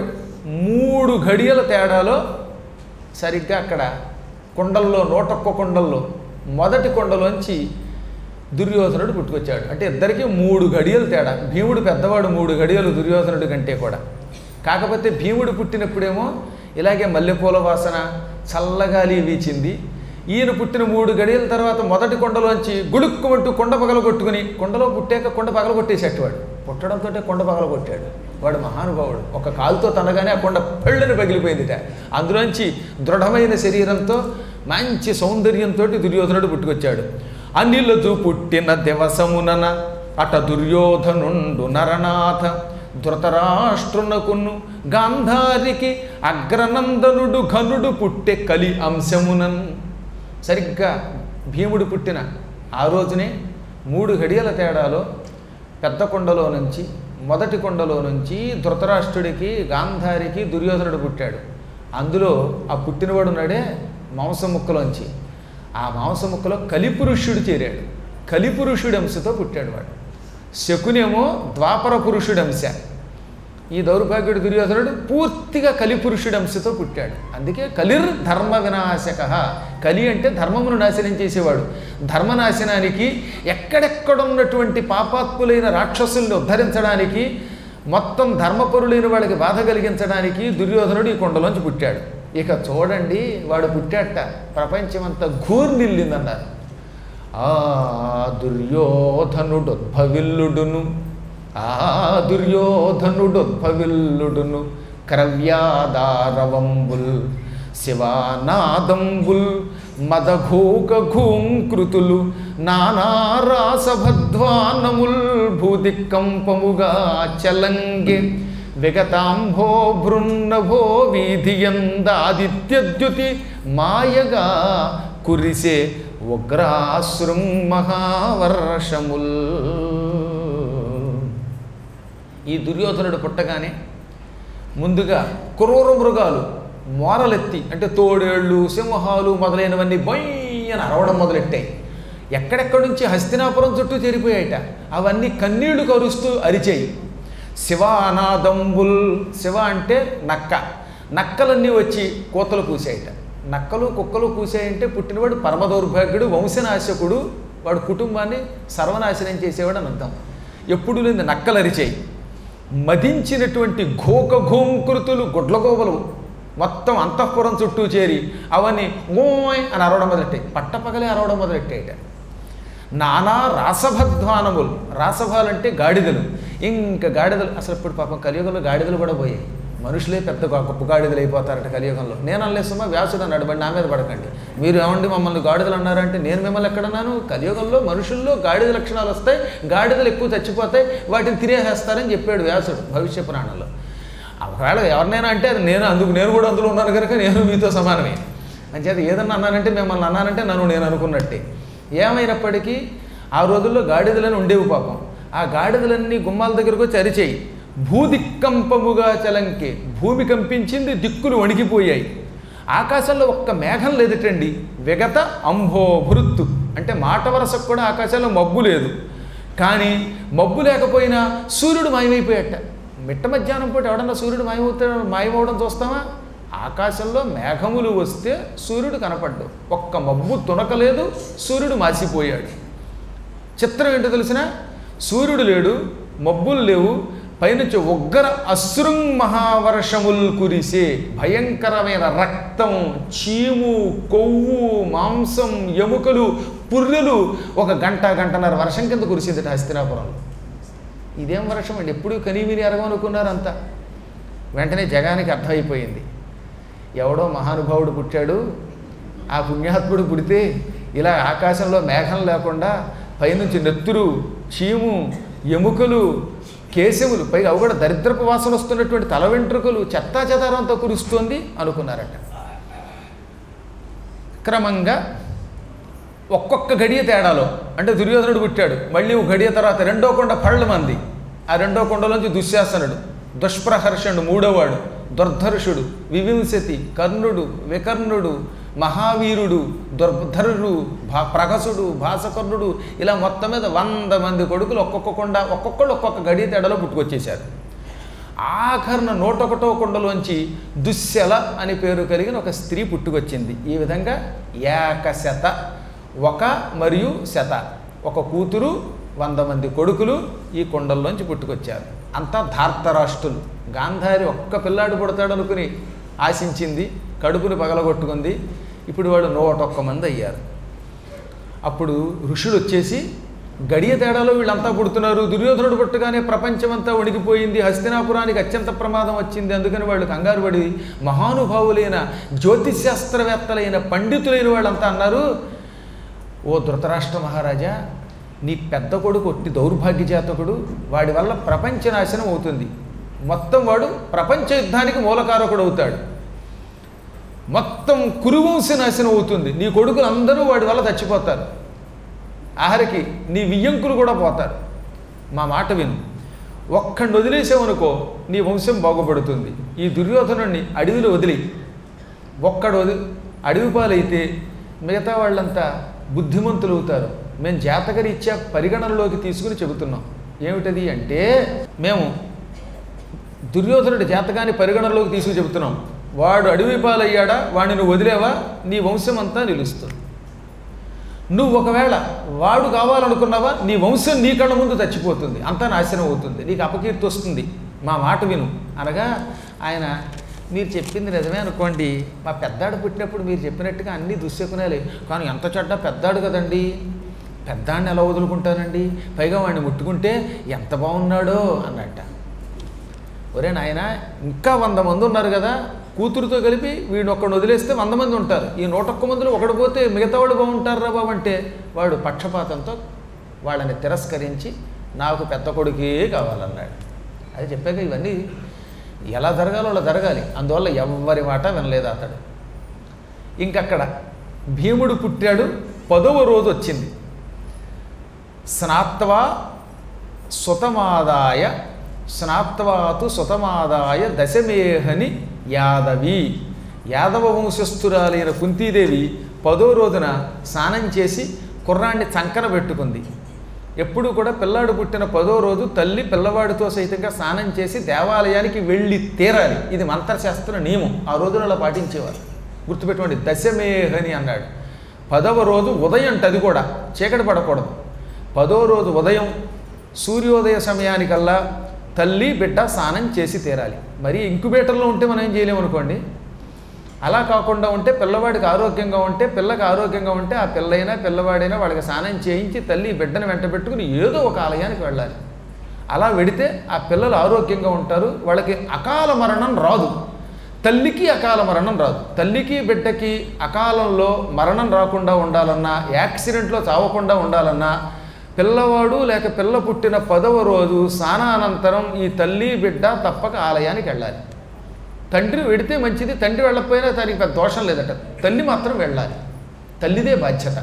అందుకే ఏం చేసింది కుంతి, 10వ రోజు స్నానం చేసింది, పిల్లాడికి కూడా స్నానం చేయించింది. ఆ అడవిలో అద్భుతమైన అమ్మవారి ఆలయం ఉంది. ఆ అమ్మవారి ఆలయం పక్కనే శివుడు ఉన్నాడు, శివలింగం పార్వతి ఇద్దరు ఉన్నారు. అక్కడికి వెళ్ళింది ఈవిడ. దైవతాన్యర్చయిష్యంతి నిర్జగామాశ్రమాత్ పృథా. అక్కడున్న దేవతలందరినీ, విఘ్నేశ్వరుణ్ణి, శివుణ్ణి, పార్వతిని, కుమారస్వామిని, ఇంకా అక్కడ నవగ్రహాలు కూడా ఉన్నారు, వాళ్ళని వీళ్ళందరినీ అర్చించడానికి ఈ చంటి పిల్లాన్ని వెంట పెట్టుకెళ్ళింది. ఎక్కడో దూరంగా తపస్సు చేసుకుంటూ పిల్లలు పుడుతున్నా వాళ్ళని చూస్తున్నాడు తప్ప ఎక్కువగా భార్యల దగ్గరికి రాకుండా పాండురాజు గారు కొంచెం దూరంగా కూర్చుని ఒక ఎత్తైన గుట్ట మీద పక్కన ధనుస్సు బాణాలు పెట్టుకుని తపస్సు చేసుకుంటున్నాడు. అందువల్ల ఈవిడ కేవలం తానొక్కతే ఈ పిల్లవాడిని వెంట పెట్టుకుని ఆలయాలలో ఉన్న దేవతలను పూజించడానికి బయలుదేరింది. నిశ్చక్రామ మహాన్ వ్యాఘ్రః జఘాంసన్ గిరిగహ్వరాత్. ఓ పక్కనేమో పాండురాజు గారు ఎత్తైన గుట్ట మీద ఉన్నాడు, మరో గుట్ట మీదేమో ఆలయాలు ఉన్నాయి. తానున్నటువంటి ఆశ్రమం నుంచి ఆలయానికి ఆవిడ వెడుతోంది. ఆ సమయంలో అడవిలో ఉన్న ఒకానొక కొండ గుహలో నుంచి ఓ పెద్ద పులి, ఏకంగా 21 అడుగులు పొడుగుందిట. అంత పెద్ద పులి అనమాట. పెద్ద పులిలో కూడా ఆ రోజుల్లో భీకరమైన పులులు ఉండేవి. బాగా మాంసాన్ని పసికెట్టి తినేసేటటువంటి క్రూరమైన పెద్ద పులి కొండ గుహలోంచి పెద్ద పెట్టున గాండ్రిస్తూ గాండ్రుమంటూ కొండ గుహలోంచి దూకేసింది. వెంటనే తపస్సు చేస్తున్న పాండు మహారాజు చూశాడు. ఓహరి బాబో, 10వ రోజు పిల్లాన్ని ఎత్తుకుని ఈవిడు పెడుతూ ఉంటే ఇంత భయంకరమైన పులి దూకేస్తోంది అని వెంటనే ధనుస్సు ఎక్కుపెట్టాడు. వీరుడు పాండు మహీపతి దారుణ బాణత్రయమున తద్వ్యాఘ్రం బుంధారుణి తెల్లగ నడుమన భూరి బుధుడు కాచితనదు పుత్రున్ పత్నిన్. మహావీరుడు పాండురాజు అంత దూరం నుంచే ఎత్తైన తన ధనుస్సు ఎక్కుపెట్టి 3 తీవ్రమైన బాణాలు ఒక్కసారి దానికి ఎక్కుపెట్టి ఈ 3 బాణాలతో పులిని పటక్కన కొట్టాడు. ఆ 3 బాణాలు ఒక్కసారి డొక్కలో దిగబడగానే పులి పెద్దెత్తున పైకి లేచి కింద పడి కొట్టుకు చచ్చిపోయింది. కానీ ఈలోపు ఏమైపోయింది, ఆ పులి గాండ్రుముని మీదకు దూకుతూ ఉండేసరికి కుంతీదేవి వణిగిపోయిందిట. అంత పులిని అంత దగ్గరగా ఎప్పుడూ చూడలేదు. పైగా సహజంగా ఆడవాళ్ళకి కొంచెం కోమలత్వం ఎక్కువ ఉంటుంది. ఆపై ఆవిడ బాల్యంతరాలు, ఆపై ఏమో చేతులు పిల్లాడు కూడా ఉన్నాడు. అందుకని ఆ పులిని చూడటంతో ఒక్కసారి నిశ్చేష్టురాలైపోయింది. ఉరుశార్దూల భయంబున పరవశయ్యి కుంతియుండ బాలకుడు శిలోత్కరముపై బడియే తన నిష్ఠురతను హతి చేసి రాలు చూర్ణంబులుగా. అంత పెద్ద పులి తన మీదకు దూకుతూ ఉన్న కారణం చేత భయంతో కంపించిపోయి స్పృహ కోల్పోయింది. ఆవిడ స్పృహ కోల్పోతూ కింద పడిపోతుంటే చేతిలో ఉన్న పిల్లాడు కింద పెద్ద లోయలో పడిపోయాడు. ఏకంగా అది అగాధమైన లోయ ఇట పక్కన. ఆ లోయలో పడిపోగానే ఈ పాండు మహారాజు కంగారు పడి, అయ్యో కుంతి, ఇంత మరీ బేలవైపోతావా? చంటి పిల్లాండి 10 రోజుల పిల్లాండి లోయలో పారేసావు. అయ్యో బాబా ఈ రెండో కొడుకు ఏమైపోయాడో అని బెంగ పెట్టేసుకుని కుంతీదేవి మొహం మీద నీళ్లు తల్లి ఆవిడ వెంట పెట్టుకుని అతి కష్టం మీద కొండలోయలోకి వెళ్ళి చూశాట. ఆ కొండలోయలో అన్ని ఇంతంత పెద్ద పెద్ద బండరాళ్ళు. ఆ బండరాళ్ళ మీద పడి కుర్రాడు ఏమయ్యాడో అని చూస్తే ఆ బండరాళ్ళన్నీ కారప్పుడైపోయాయి. తన నిష్ఠురతను హతి చేసి రాళ్ళు చూర్ణంబులుగా అన్నారు. ఈయన పడ్డంతో వీడేమవలా ఆ రాళ్ళన్నీ మనం గ్రైండర్లో మిక్సీలో వేసినప్పుడు కూడా కారప్పొడి అంత మెత్తగా ఉండదన్నమాట. అంత మెత్తగా మరీ గుండైపోయింది.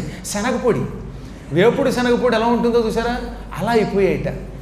అసలు మతిపోయింది పాండురాజు గారికి. ఆశ్చర్యపోయాడు. ఓ నా కుమారుడా, 10వ రోజు పెట్టమేమిటి, బండరాళ్ళ మీద పడ్డమేమిటి, నువ్వేమయ్యావు అనుకుంటుంటే బండరాళ్ళని పిండైపోయాయి.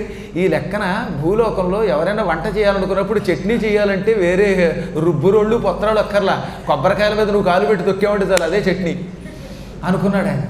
అప్పుడు ఆయనకు ఆనందం కలిగింది. ఓహో, వాయుదేవుడు అనుగ్రహంతో వజ్రశరీరుడు పుట్టాడు. వీడితో ఎవడన్నా మల్ల యుద్ధం చేస్తే వాడు పచ్చడవుతాడు, వీడికి ఏం అవ్వదు. మీరు ఆలోచించండి, 10వ రోజు పెట్టేమేమిటి, అంతంత రాళ్ల మీద పడ్డమేమిటి, అది చూర్ణం అన్నాడు ఆయన. అంతే, పిండి పిండి అయిపోయాయిట. ఈ విధంగా 10వ రోజు నాడే తన కుమారుడి బలం గ్రహించి కుంతి పాండురాజు బ్రహ్మానందం పొందారు. ఈతడిక కురువంశమునకు రక్షకుడు అవుతాడు, ఈ వంశాన్ని నిలబెడతాడు.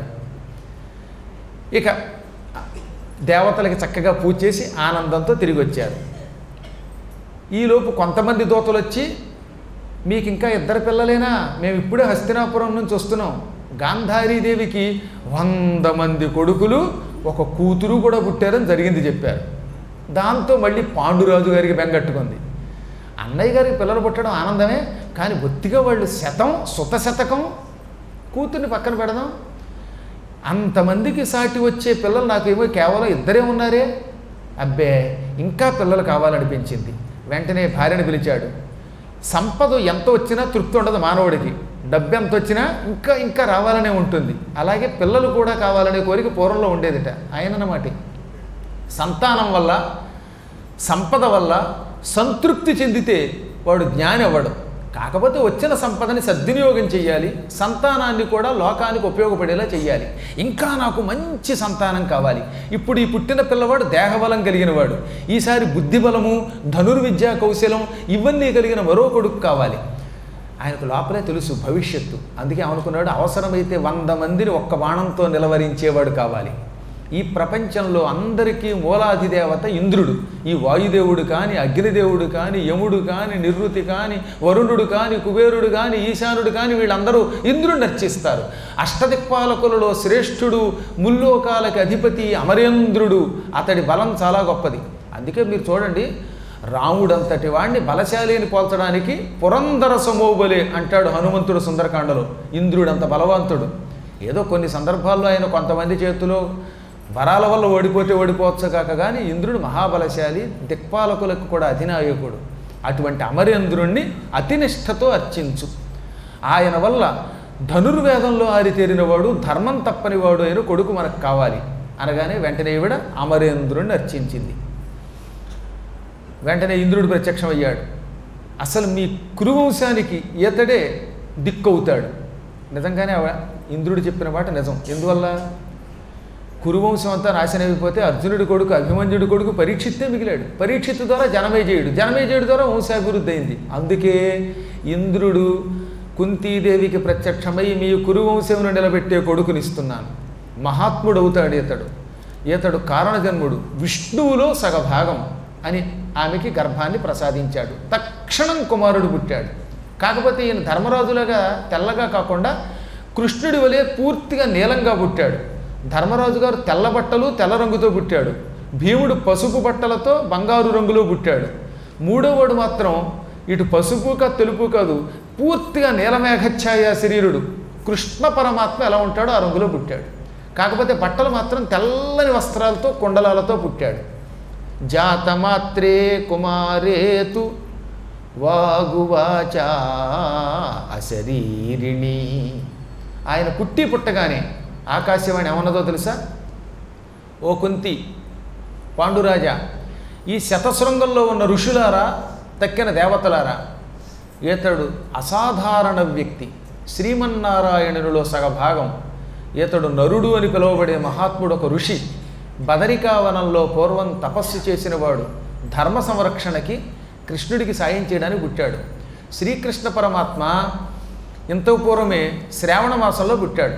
శ్రావణం తర్వాత భాద్రపదం, ఆశ్వయుజం, కార్తీకం, మార్గశిరం, పుష్యం, మాఘం, ఫాల్గుణ మాసంలో ఉత్తర ఫల్గుని నక్షత్రంలో పూర్ణిమ నాడు పుట్టాడే.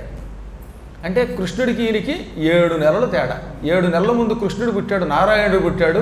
ఆ నారాయణుడికి సాయం చేయడానికి ఇతడు పుట్టాడు ఈ నరుడు. ఆయనకి రోహిణి నక్షత్రం, ఈయన ఉత్తర ఫల్గుని నక్షత్రం. సరిగ్గా ఉత్తర ఫల్గుని నక్షత్రం పూర్ణిమ నాడు ఉంది కనుక ఫాల్గుణ మాసం అన్నారు దానిని. పూర్ణిమ నాడు ఏ నక్షత్రం ఉంటే మాసమునకు ఆ పేరు వస్తుంది. ఫల్గుని, పూర్వ ఫల్గుని లేక ఉత్తర ఫల్గుని పూర్ణిమ నాడు ఉంటే ఫాల్గుణ మాసం.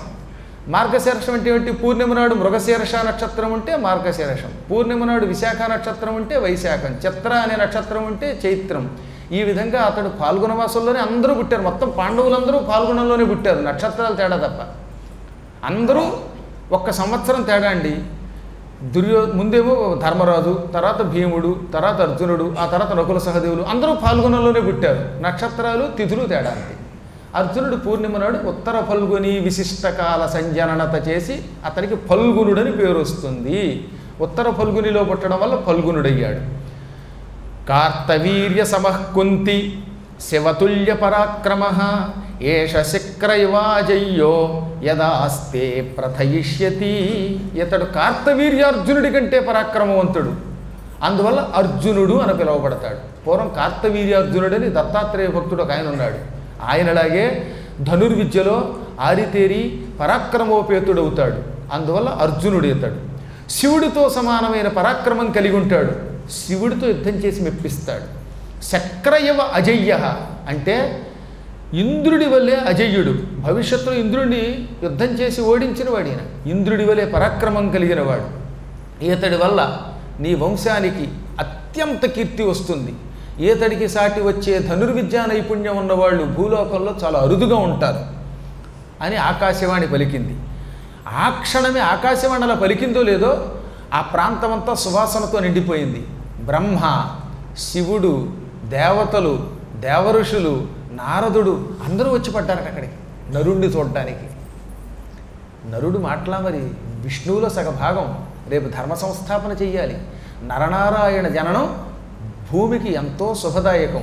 అందుకని వాళ్ళందరూ వచ్చి వేదాశీర్వచనాలు ఇస్తూ ఉంటే పూర్తిగా ఆశీర్వచనము చెయ్యడానికి వాళ్ళు పలుకుతున్న పవిత్ర మంత్ర శబ్దాలతో మారుమోగిపోయింది ఆ శతశృంగ పర్వతం. ఒకరి తర్వాత ఒకరు అందరూ కూడా వేదమంత్రాలు చదువుతున్నారు. ఆ మంత్రములు ఉచ్చై కంఠంతో, పెద్ద పెద్ద కంఠంతో చదివారు.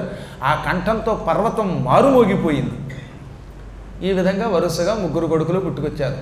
అర్జునుడిగా, నరుడిగా, ఫల్గునుడిగా, పృథ యొక్క కొడుకు గనక పార్థుడిగా ఆయన ప్రసిద్ధికి ఎక్కాడు. ఇంకా తర్వాత అనేకమైన నామాలు వచ్చాయనుకోండి. మొత్తం మీద 11 నామాలు ఉన్నాయి అర్జునుడికి, 10 మరియు 1.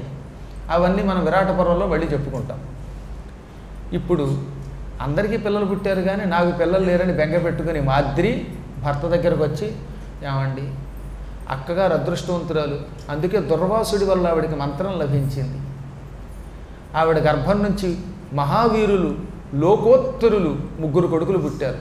అక్కడ గాంధారికి సుతశతకం పుట్టింది, ఇక్కడ నాకే అతీగతి లేకుండా పోయింది. నేను ఏ రుణం తీర్చుకోకుండా పోతానేమో, భర్తకు ఉపయోగపడకుండా పోతానేమో అని ఏడిస్తే ఆయన జాలిపడి బాధపడకు అని కుంతిని పిలిచి, ఆ మంత్రం ఏదో ఈవిడికి కూడా ఉపదేశం చేయకూడదా, ఈవిడు కూడా దేవతల ద్వారా సంతానం పొందుతుంది అన్నాడు. సంతోషంగా కుంతి మాద్రికి ఆ మంత్రాన్ని ఉపదేశించింది. ఆ మంత్రంతో ఆవిడ భర్త యొక్క అనుజ్ఞతో అశ్విని దేవతలను ఉపాసించింది. దానివల్ల నకులుడు, సహదేవుడు కవలలు ఒకేసారి పుట్టుకొచ్చారు. అదే ఫాల్గుణ మాసంలో సంవత్సరం తిరగగానే. ఈ విధంగా మాద్రికి నకుల సహదేవులు పరమసుందరులు పుట్టారట. అందులో నకులుడు మరీ అందగాడు. మొత్తం పాండవులలో ఇక అందరిలో నకులుని మించిన వాడు లేరు, తెలివితేటల్లో సహదేవుడిని మించిన వాడు లేరు. ఇద్దరూ కూడా ఖడ్గ యుద్ధంలో ఆరితేరిన వాళ్ళే. అటువంటి మహానుభావులు పుట్టుకొచ్చారు. వెరసి 5 ఐకమత్యంతో ఉండేవారట. ఒకే శక్తి 5 భాగాలయ్యిందా అన్నట్టుగా ఉండేవారు వాళ్ళు. వీళ్ళు పుట్టారు. కొంచెం వయస్సు వచ్చింది, ఇంచుమించుగా ఒక 4-5 ఏళ్ళు. ఈలోపు ఒకనాడు వసంతకాలం వచ్చింది.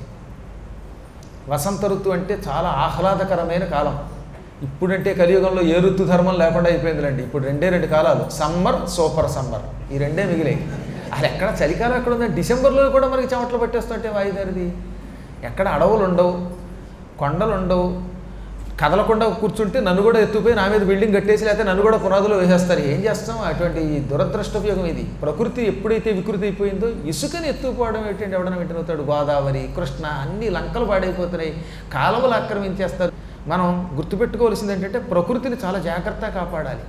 ఈ అరణ్యాలు, కొండలు ఇవి ధ్వంసం అయ్యాయంటే, నదులను మనం పాడు చేశామంటే చివరికి మనం ఎందుకు పనికి రాకుండా సూర్యుడి యొక్క తాపం వల్ల లేక నదుల యొక్క ఉధృతి వల్ల, భూకంపాల వల్ల నశించిపోతాం. ఇది మనం కళ్ళారా చూస్తున్నాం. వ్యాసుడు చెప్పాడు పురాణాలలో. అందువల్ల ఆ రోజుల్లో ఋతువులన్నీ సక్రమంగా ఉండేవి. వర్షాకాలం అంటే వర్షాకాలమే, హాయిగా ఉండేది. వసంత ఋతువులో చల్లని గాలి, చక్కని సువాసనలు, చెట్లకి చిగుళ్ళు రావడం, మల్లె పువ్వులు పుయ్యడం, ఇవన్నీ ఉండేవి. మంచి మామిడి పళ్ళు వచ్చేవి. వాటి మీద కార్బన్స్ అవి జల్లి కంపు చేసి వాటిని తింటే నోరంతా వికారం పెట్టేలా చేసేవారు కాదు. ఇప్పుడు మామిడి పండు తినాలంటే మేము వేస్తాం కదా, మనకి నోట్లో పెట్టుకుంటే దురద. మామిడి పండు తింటే 2 రోజులు పురాణం చెప్పలేక గిదగిదలాడిపోయాను. అందుకే ఈ మధ్యన మామిడి పళ్ళు మానేశాను. భగవంతుడు రక్షించేటటువంటి పవిత్ర కాలం మళ్ళీ వచ్చుగాక. అపూర్వమైన వసంత ఋతువు హాయిగా సుఖంగా స్వచ్ఛమై వచ్చింది. చెట్లు చిగురించాయి, మల్లె పువ్వులు పూసాయి, కోకిలలన్నీ కుహు కుహు అంటున్నాయి. అటువంటి కాలం అరణ్యాన్ని ఆహ్లాదంగా మార్చేసింది.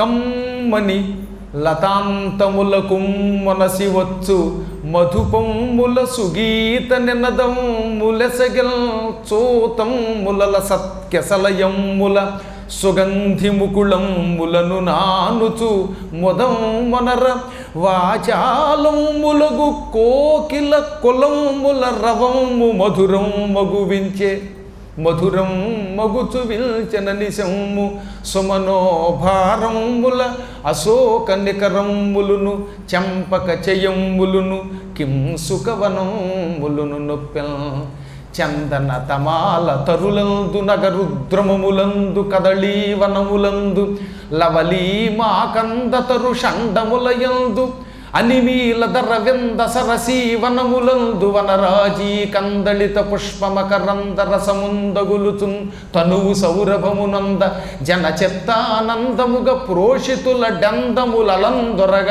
మందమలయా నిలమమందగతి వీచన్. ఎక్కడ చూసినా ఒక అపూర్వ వాతావరణం ఏర్పడింది. అందుకే ఆదికవి నన్నయ్య గారు మహాభారతంలో 2 ప్రత్యేకమైన ఛందస్సులు, వీటికి లయగ్రాహి అంటారు. ఈ ఛందస్సు వసంత ఋతువు కోసం ప్రత్యేకంగా వాడాడు ఆయన. కమ్మని సువాసనలు వచ్చాయి. ఓ పక్కన యాలకల తీగలు, మరో పక్కన పచ్చకర్పూరపు చెట్లు, మరో పక్కన చందన వృక్షాలు, మరో పక్కన మల్లెల యొక్క పొదలు, సన్నజాజులు, ఇలాంటి రకరకాలైన అడవులలో సువాసననిచ్చేటటువంటి చెట్లు, పొదలు, తీగలు, వీటన్నిటితో కూడి వసంత ఋతువు అప్పుడే చిగురిస్తూ పుష్పిస్తూ సువాసన లోకానికి అందిస్తూ వచ్చింది. ఇక కోకిలలు కమ్మని శబ్దం కుహు కుహు అని కూస్తున్నాయి, చిలుకలు అరుస్తున్నాయి, హంసలు తిరుగుతూ ఉన్నాయి. అగరు చెట్ల నుంచి, చందన వృక్షాల మీద నుంచి, పచ్చకర్పూరపు అరటి చెట్ల మీద నుంచి, ఈ మాకంద వృక్షాల మీద నుంచి, తియ్యడి మామిడి చెట్ల మీద నుంచి, పద్మముల యొక్క కొలనుల నుంచి సువాసన రావడం మొదలుపెట్టింది. ఈ తామర పువ్వుల కొలనులో తామర పువ్వులు వికసిస్తే ఆ తామర పువ్వుల మీద చేరి తుమ్మెదలు ఆ తేనె తాగి మత్తెక్కి ఝంకారం చేస్తున్నాయి. ఈ ఝంకారాలు, కోకిలల యొక్క కోతలు, సువాసనలు, పువ్వులు, చివుళ్ళు, ఇవన్నీ ఎంతవాడి హృదయాన్నైనా ఆకడతాయి. అందులో యవ్వనంలో ఉన్నటువంటి వాడికి హృదయానికి కామాన్ని రేకెత్తించే వాతావరణం. అటువంటి సమయంలో పాండురాజు గారు ఇంచుమించుగా ప్రాతకాలం గడిచిన కాసేపటికి హాయిగా కూర్చుని జపం చేసుకుంటున్నాడు. ఎంత జపం చేసుకున్నా ఈ సువాసన అతన్ని మత్తెక్కించి కొంచెం కాముకొని చేసింది, చిత్తాన్ని కదిలించింది. పైగా అసలే వాతావరణం అలా ఉందనుకుంటే ఆ సమయంలో భర్తకి శాపముందని తెలిసి ఏమాత్రం జాగ్రత్త పడకుండా ఎర్రని పువ్వులు జడలో పెట్టుకుని ఒక మునికన్యలాగా అందంగా అలంకరించుకుని పువ్వులు కోసుకోవడానికి చెట్ల దగ్గరికి వెళ్ళింది మాద్రి. ఆ సమయంలో ఆవిడ పరమ సౌందర్యంతో ఉంది, ధగధగలాడిపోతుంది ఆవిడ శరీరం. సహజంగా కుంతి కంటే 1000 రెట్లు ఎక్కువ అందగత్తే మాద్రి అనమాట. అటువంటి సమయంలో ఆవిడని చూసేశాడు దూరం నుంచే మహావీరుడు పాండురాజు గారు. నిజానికి ఆయన చాలా ఇంద్రియ నిగ్రహం కలిగిన వాడే, కానీ ఇప్పుడు పోయే కాలం వచ్చినప్పుడు అవన్నీ పోతాయట. అందుకని అంభోరుహ నేత్రదూచుకురు పొంగవుడంగజరాగమత్తుడై, అంభోరుహ నేత్ర తామర పువ్వు రేకుల్లాంటి కళ్ళు కలిగినది ఆవిడ. ఈయన కురు పొంగవుడు, కురుశ్రేష్ఠుడు. ఇక్కడ కవుల యొక్క గొప్పతనం చూసారా? పొంగవ శబ్దాన్ని శ్రేష్ఠుడు గొప్పవాడు అనడానికి వాడతాం, కానీ నిజానికి పుంగవ అంటే ఎద్దు అని అర్థం. ఎద్దులకి కామం ఎక్కువ ఉంటుంది, అందులో వసంత ఋతువులో. అందుకే కురు పొంగవుడు కౌరవ వంశంలో ఎద్దులాంటి వాడు అనే శబ్దం వాడాడు అక్కడ. ఈయన నిజంగా ఎద్దులాగే టక్కన కూర్చునేవాడు లేచిపోయాడు. రమణీయ శృంగార విలాసరేఖ యసగంతన మొందటనున్న మాద్రినంభోరుహరేత్ర చూచుకురు పొంగవుడు అంగజరాగమత్తుడై, పైగా శృంగార విలాసరేఖతో అలంకరించుకుని, నిజానికి వనదేవత వచ్చిందా లేక రతీదేవి వచ్చిందా అన్నట్టుగా ఉంది. అంత అలంకారం చేసుకోవడం ఆవిడ కర్మయోగం, చూడడం ఈయన యోగం. ఆ సమయంలో ఈయనకి మన్మథ బాణాలు తగిలాయి. వెంటనే పరుగును వెళ్ళిపోయాడు.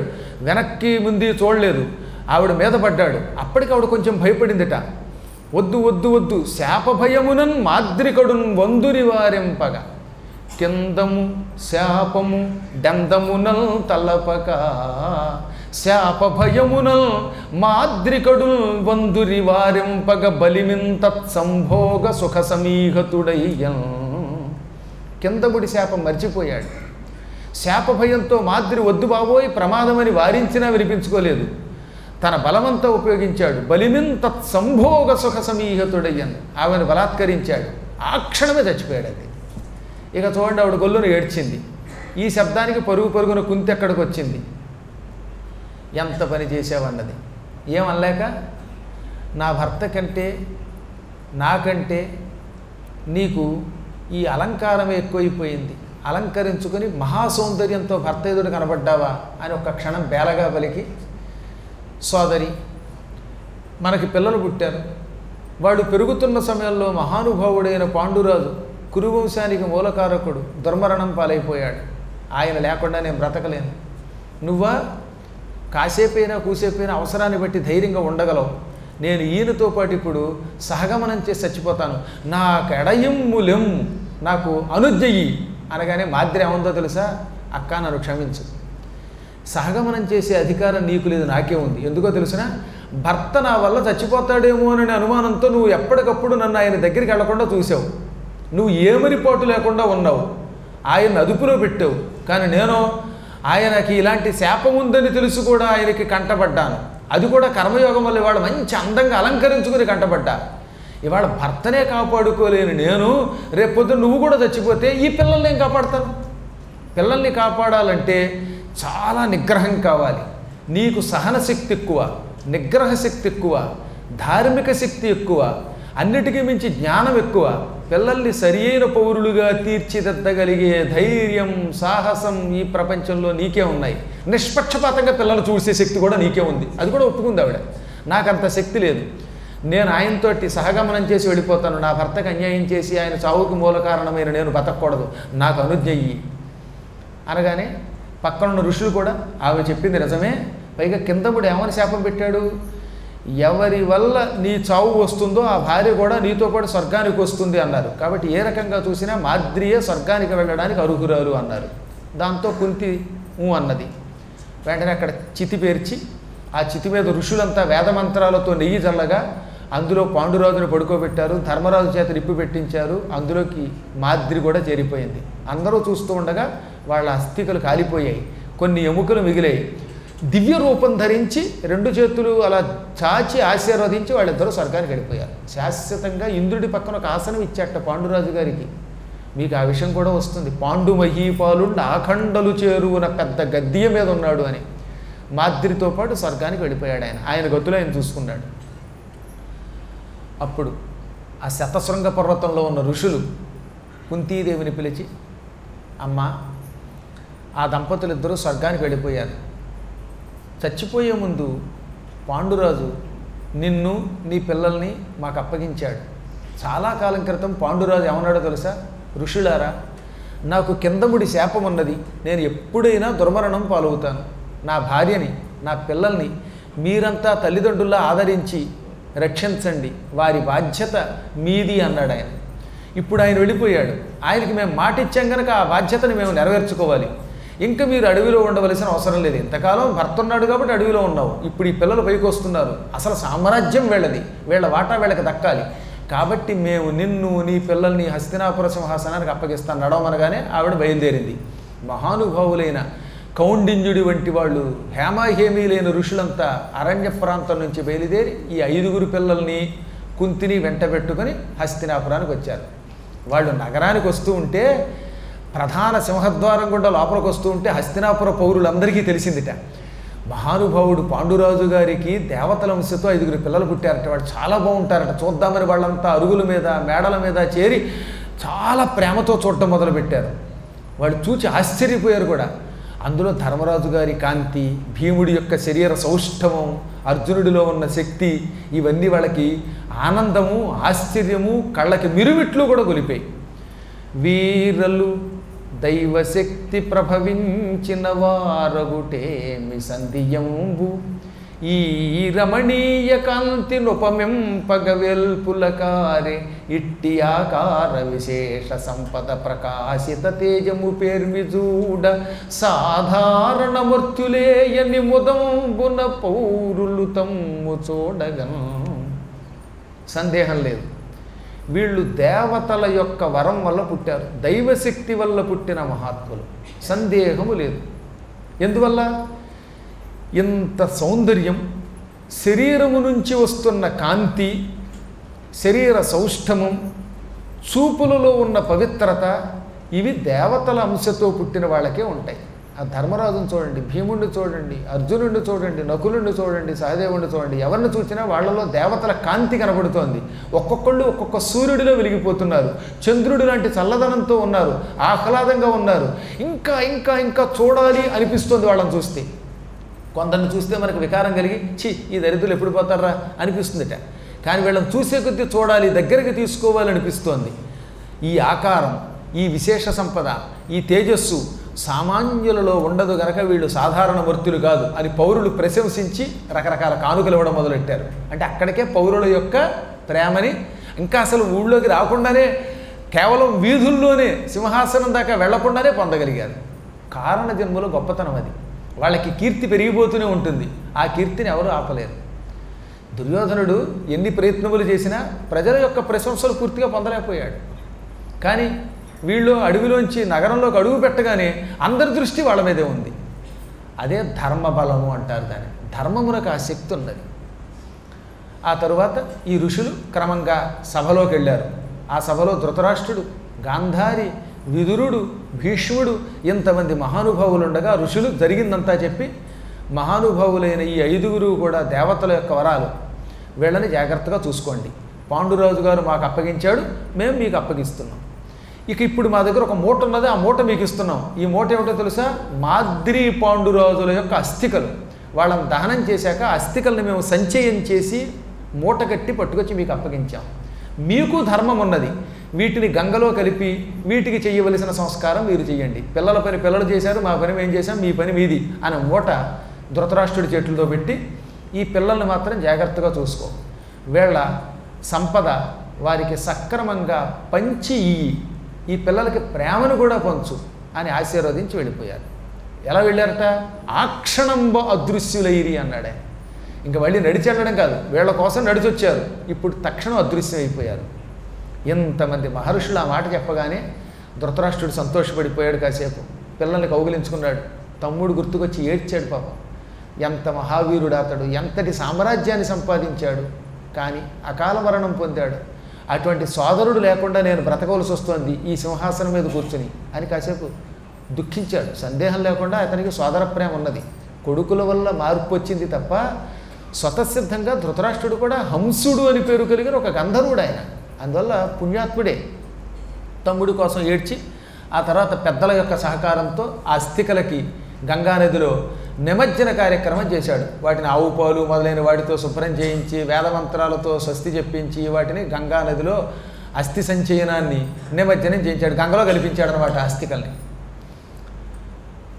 ఇది జరిగిన వెంటనే వేదవ్యాసుడు అంతఃపురానికి వెళ్ళాడు, అమ్మకి నమస్కరించాడు. సత్యవతి కన్నతల్లి కదా మరి, ఆవిడకి నమస్కరించి కోడళ్లతో పాటు నువ్వు నా దగ్గరికి రామ్మా అన్నట్ట.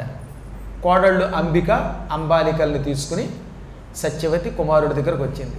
ఏనాయన ఇంత వెంటనే ఏదో అత్యవసర సమావేశం ఏర్పాటు చేసినట్టుగా నన్ను కోడళ్ళని రమ్మన్నావు, ఏదన్నా తీవ్రమైన విషయం ఉన్నదా, చెప్పవలసిన విషయం ఉన్నదా, మేం చేయవలసింది ఏదన్నా ఉందా అంటే సందేహం లేకుండా నేను అందుకే వచ్చాను.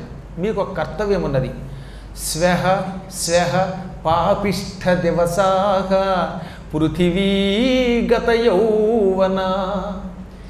రేపు ఆ తర్వాత రోజు అంటే రాబోయే రోజులు పాపిష్ఠ దివసాహ, పాపపు రోజులు రాబోతున్నాయి.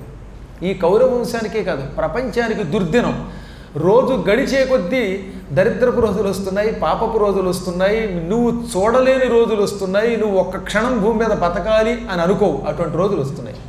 వ్యాసుడు ముందే చెప్పాడు, స్వహ స్వహ పాపిష్ఠ దివసాహ, రేపు ఆ తర్వాత రేపు ఆ తర్వాత రోజు, ఇలా రాబోయే రోజులన్నీ దుర్దినములు. పృథివీ గత యౌవన, ఈ భూమికి యౌవనం నశించిపోయింది అంటే గతకాలం నయ్యం, రాబోయే దరిద్రపు రోజులు అని చెప్పాడు ఆయన. ఎంత అందంగా అనువాదం చేశాడండి ఈ ఒక్క శ్లోకాన్ని. నన్నయ్య గారు ఆదిపర్వంలో చెప్పాడు, చాలా అద్భుతమైన అనువాదం చేశాడు. మతి తలపగా సంసారం బతి చెంచలము ఎండమావులట్టుల సంపత్ ప్రతతులు అతి క్షణికంబులు.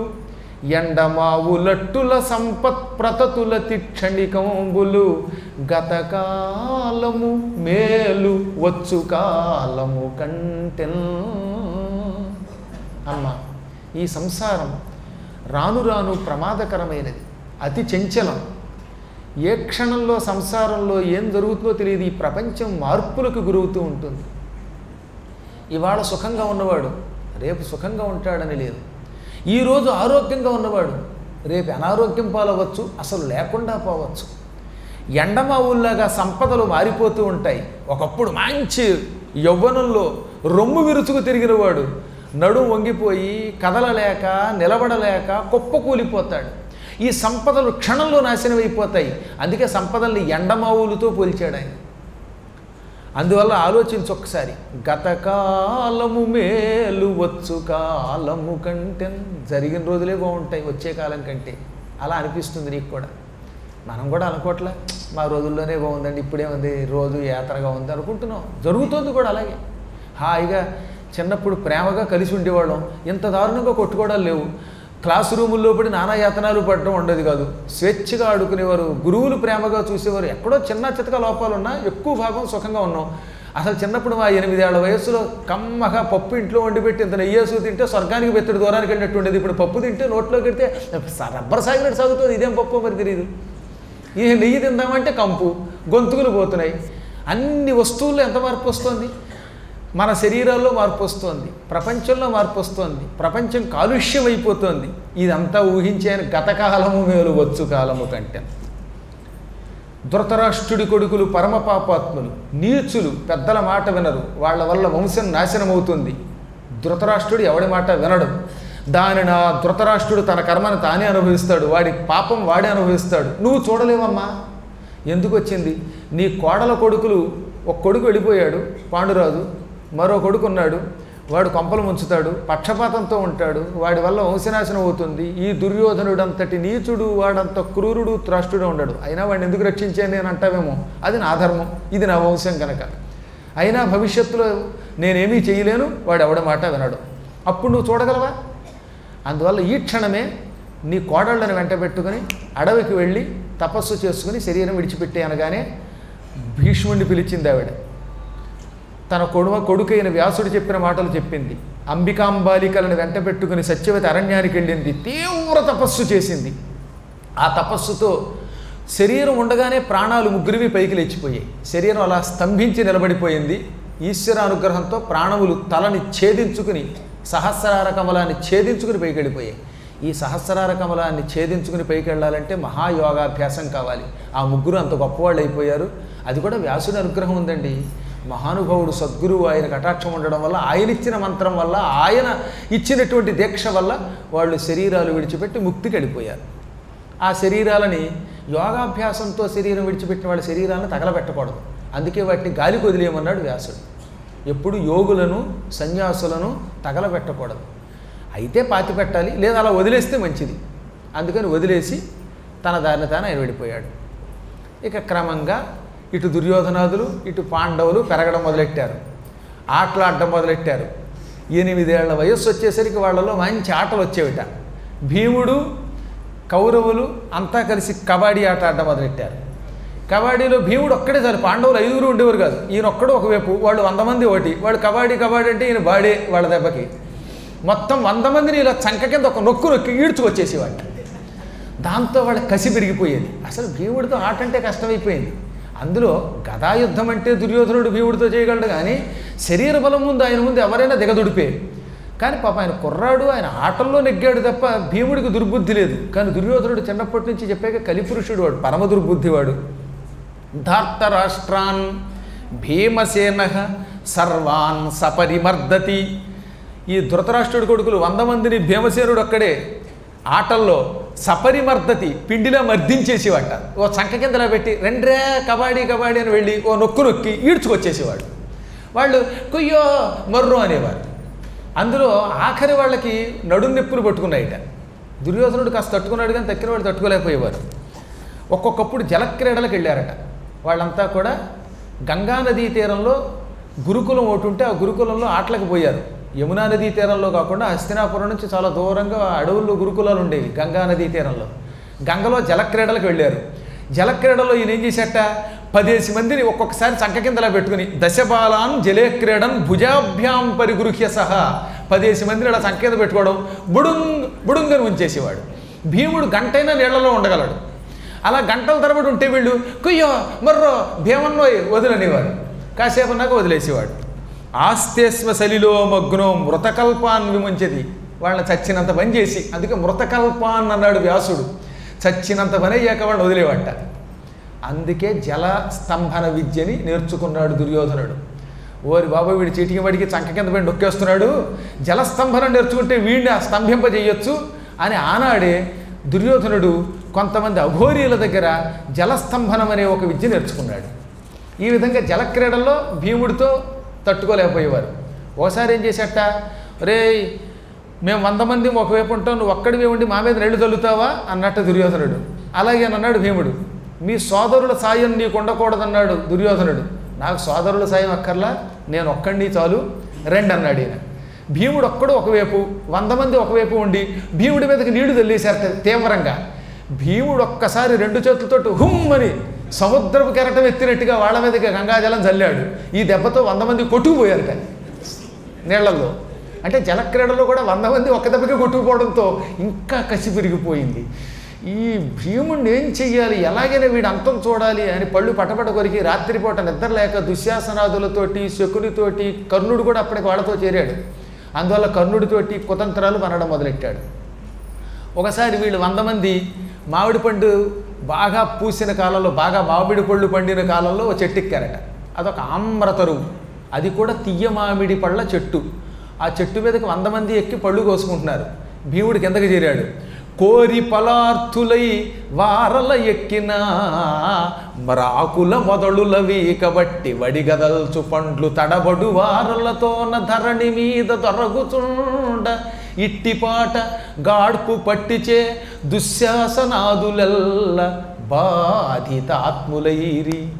వీళ్ళు పళ్ళు కోసుకోవడానికి పైకెక్కగానే భీముడు పరుగుని వచ్చాడు. ఓహో, నాకు చెప్పకుండా పళ్ళన్నీ మీరే కోసుకు తింటారా, తినండ్రా అని కింద మొదలు పట్టుకుని ఒక్క ఊపు ఊపాడు. పరాక్రమం కలిగిన వాయుపుత్రుడి చేతిలో చావు దెబ్బలు తిని అతన్ని జయించలేకపోయారు. ఒకరోజు నీకు ఇలా కాదనుకున్నాడు దుర్యోధనుడు. దుశ్శాసన, మీరంతా ఒక్కసారి వెళ్ళారండి, ఈ దుర్మార్గుడిని భీముడిని మనం భరించలేకపోతున్నాం. వీడు కనుక పెద్దవాడు అయ్యాడంటే ఇక ధర్మరాజు గారు విజృంభిస్తాడు, నా సింహాసనానికి పోటీ వస్తాడు. అసలు వీళ్ళు రావడంతో నాకు ఒళ్ళు మండిపోతుంది, నాకు పోటీగాడు ఒకడు వచ్చాడని. ఇవాళ కాకపోతే రేపైనా సరే మా నాన్నగారు రాజ్యాన్ని 2 భాగాలు చేసి సగం ధర్మరాజు గారికి ఇస్తారు. ఈ ప్రపంచమంతా నేనే పరిపాలించాలని నా కోరిక. కానీ వీడు మధ్యలో పోటీకి వచ్చాడు. ఉట్టినే ధర్మరాజు అయితే ఏం చేయలేడు మనల్ని. కేవలం ధర్మరాజు అర్జునుడు అయితే మనం భయపడక్కర్లా. ఉన్నదల్లా మనకి ఉన్న భయం వల్ల ధర్మరాజుకి రాజ్యం ఇప్పించేటటువంటి బాహుబలము కలిగిన భీముడిని చూస్తేనే భయం నాకు. మనం ఏం చేద్దాం, ఉపాంశువధ చేసి మధ్యము మధోద్ధతుం చంపి నిస్సపత్నముగ ధర్మనందను నశక్తు బంధించి ఏ నపాండవముగా సముద్ర వలయాఖిలక్షోణి మత్కృపాండ పటుశక్తి నత్యధిక కీర్తినయ్యేలేదన్. ఎవరికీ తెలియకుండా రహస్యంగా ముందు భీముడిని చంపేద్దాం. ఆ రహస్యవధ ఎలాగైనా చేయొచ్చు. పాములతోటో లేకపోతే నిప్పుతోటో విషంతోటో జలాలతోటో వాడిని చంపాలి. అనగా వాడు నిద్రపోతున్నప్పుడు పాములతో కాటేయిద్దాం, అన్నం తింటున్నప్పుడు విషం కలుపుదాం, వాడిని కాళ్ళు చేతులు రహస్యంగా కట్టి గంగలో తోయించేద్దాం.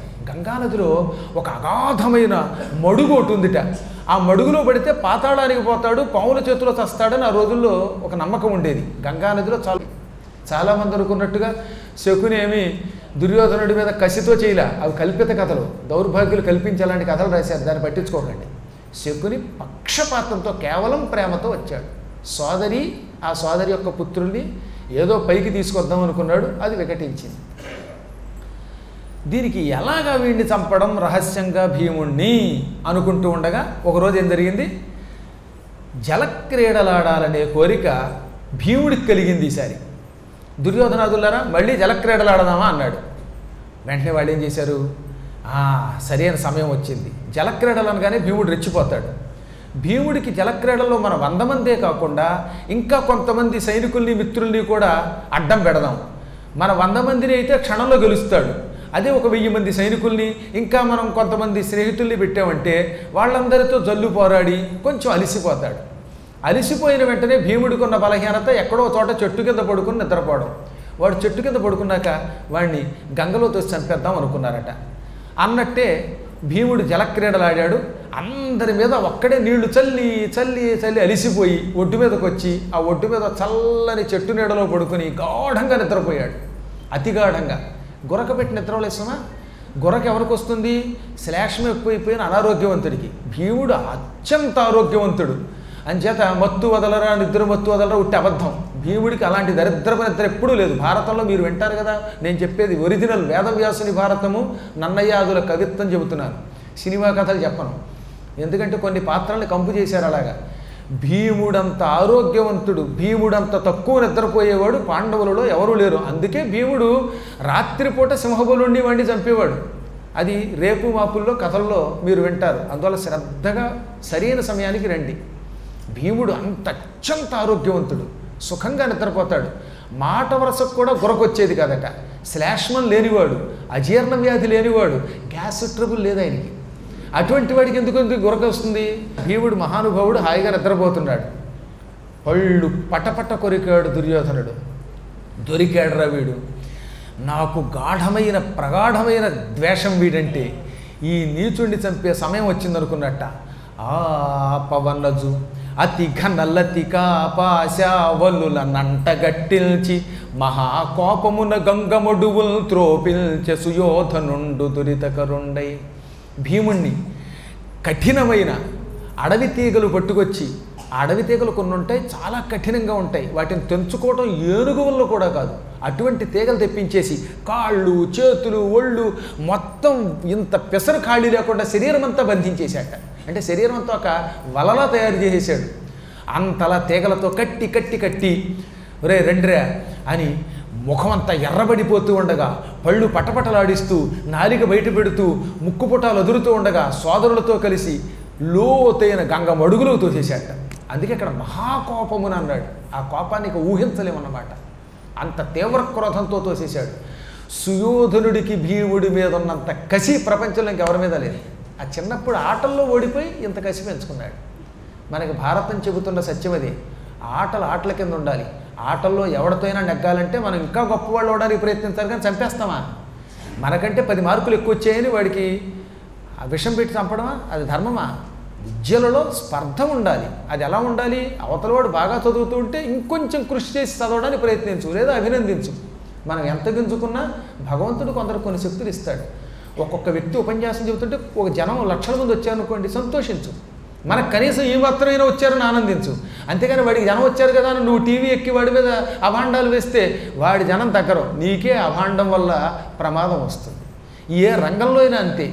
ఆ రంగంలో అభివృద్ధి చెందుతున్నవాడిని నీవు నీ శక్తితో ఇంకా పైకి రావడానికి ప్రయత్నించు, అలా ఎదుర్కో. అంతేగాని మాట వరసకు కూడా ఇతరులను చంపడానికి ప్రయత్నించకూడదు. ఇప్పుడు జరుగుతున్న దరిద్రపు రాజకీయాలు అవే. హత్యలు చేయించుకోవడం, ఒకళ్ళ మీద ఒకళ్ళు పడడం, బాంబులు పెట్టుకోవడం, దీనివల్ల ఏమిటి లాభం? దుర్యోధనుడు వీళ్ళందరికీ ఆజ్యుడు అనమాట. ఇలా హత్యలు చేసేవాళ్ళు ఉంటారు, ఈ బాంబులు పెట్టేవాళ్ళంతా దుర్యోధనుడి యొక్క వంశం వాళ్ళు. ఆ దుర్యోధనుడు చచ్చి వీళ్ళలో ప్రవేశించాడు. ఆనాడు ఒక్క దుర్యోధనుడు, ఇప్పుడు ఈ ఊరూరో ఒక దుర్యోధనుడు. వీడు అలా తోసి పారేశాట. కానీ భగవంతుడు ఉన్నాడండి. ఎవడైనా పాపాత్ముడు ఒక మహాత్ముడికి అపకారం చేస్తే వాడిని రక్షించడానికి దైవం ఎప్పుడూ ఉంటుంది. ఆ గంగమడుగులో పడగానే భీముడు ఆ మడుగుండా నాగలోకానికి పోయాడు. ఏకంగా పాతాళంలో నాగలోకానికి సరాసరి వెళ్ళిపోయింది ఆ మార్గం. ఆ తర్వాత నాగులు ఆ మార్గాన్ని మూసేశారు. ఎందుకంటే అందరూ లేదా నాగలోకానికి వస్తే ప్రమాదం అని.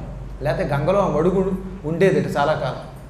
ఆ మార్గమును నాగులు భీముడు వెళ్ళిన తర్వాత మూసేశారు అని మనకి మహాభారతంలో ఉత్తరాది వాళ్ళ యొక్క ప్రతి ద్వారా తెలుస్తుంది. భీముడు ఆ మడుగులోంచి పాతాళానికి వెళ్ళగానే అక్కడ కాపలాకి వస్తున్న నాగజాతి వాళ్ళు ఎవడో భూలోకం నుంచి మానవుడు వచ్చాడు, వీడిని చంపండి రాని మీద పడి టక్ టక్కని కాటేశారట. కాటేస్తే ఆయన ఒంటికి ఎలా ఉంది, ఎవరో చక్కగా నెమలీకలతో రాసినట్టుందిట. దెబ్బతో ఆయన మెలుకు వచ్చింది. ఒళ్ళంతా కట్లున్నాయి. హుమ్ అన్నాడు. అండంతో మొత్తం తీగలన్నీ పట పట తెగ అవతల పడిపోయాయి. తెగగానే ఎవర్రాను చూసేట మంచి బలమైన సర్పములన్నీ మానవాకారాలు ధరించి, ఎవడెవరాను మా పాతాళలోకానికి వచ్చి కట్లు తెంచుకుని మా కాటు తిరిగి కూడా బతుకుతావా, నిన్ను వేటు వేస్తాం అని మీద పడ్డారు. చితకొట్టి పారేశాడు. ఒక పావు గంటలో నాగుల యొక్క నడుములు విరగొట్టాడు. తోకలు పట్టుకుని విసిరవతలు పారేశాడు. మానవ రూపాల్లో ఉన్న వాళ్ళ నెత్తి చితకబొడిచాడు. పడగలు చితికిపోయి కొన్ని వేల మంది సర్పజాతి వాళ్ళు హడిలిపోయి పరుగు పరుగున వాసుకి దగ్గరికి వెళ్ళి బాబోయ్ రక్షించన్నారట. హతావశేష భీమేన సర్వే వాసుకిం అభ్యయుహు. హతశేషులు అంటే చావు దెబ్బలు తిరగా మిగిలిన వాళ్ళంతా, కొంచెం నడవగలిగిన వాళ్ళు, పాకగలిగిన వాళ్ళు, పరిగెత్తగలిగిన వాళ్ళు వాసుకి దగ్గరికి వెళ్ళి, ఓ సర్పరాజా వాసుకి ఇదొక విచిత్రం, ఎవడో గంగమడుగులో నుంచి పాతాళలోకానికి వచ్చాడు, వాడెంతా చూసి ఒక 12 ఏళ్ళు మాత్రమే వయస్సుండే కుర్రాడు, వజ్రంలో ఉంది వాడి శరీరం, అందంగా ఉన్నాడు కానీ బలంగా ఉన్నాడు, మమ్మల్ని పడగలు చితకబొడిచాడు, తోకలు పీకాడు, కొందరిని చంపాడు, ఒక్క కుర్రాడు ఏమిటి ఇంతమందిని చంపడం ఏమిటని మాకు ఆశ్చర్యంగా ఉంది. మాలాంటి సర్పములు కాటు వేస్తే మానవులు బతుకుతారా, భస్మం అయిపోవాలి, కానీ వాడేం అవ్వడం లేదు అనగానే వాసుకి ఎవడరా అక్కడ, వాడు అంతం చూద్దాం నడవండి అని బయలుదేరబోతుంటే టక్కన ఆర్యకుడు అని పేరు కలిగిన ఒక సర్పరాజు వచ్చాడు. ఆయన వాసుకి సోదరుడు అవుతాడు. ఆగండి ఆగండి, ఆ వచ్చిన వాడు ఎవడో ఇప్పుడు నాకు అర్థమవుతోంది. పూర్వం ఒకప్పుడు సూర్యుడు అని పేరు కలిగిన ఒక యాదవరాజు ఉన్నాడు. ఆ యాదవరాజు తండ్రి మన నాగజాతి స్త్రీని పెళ్లి చేసుకున్నాడు.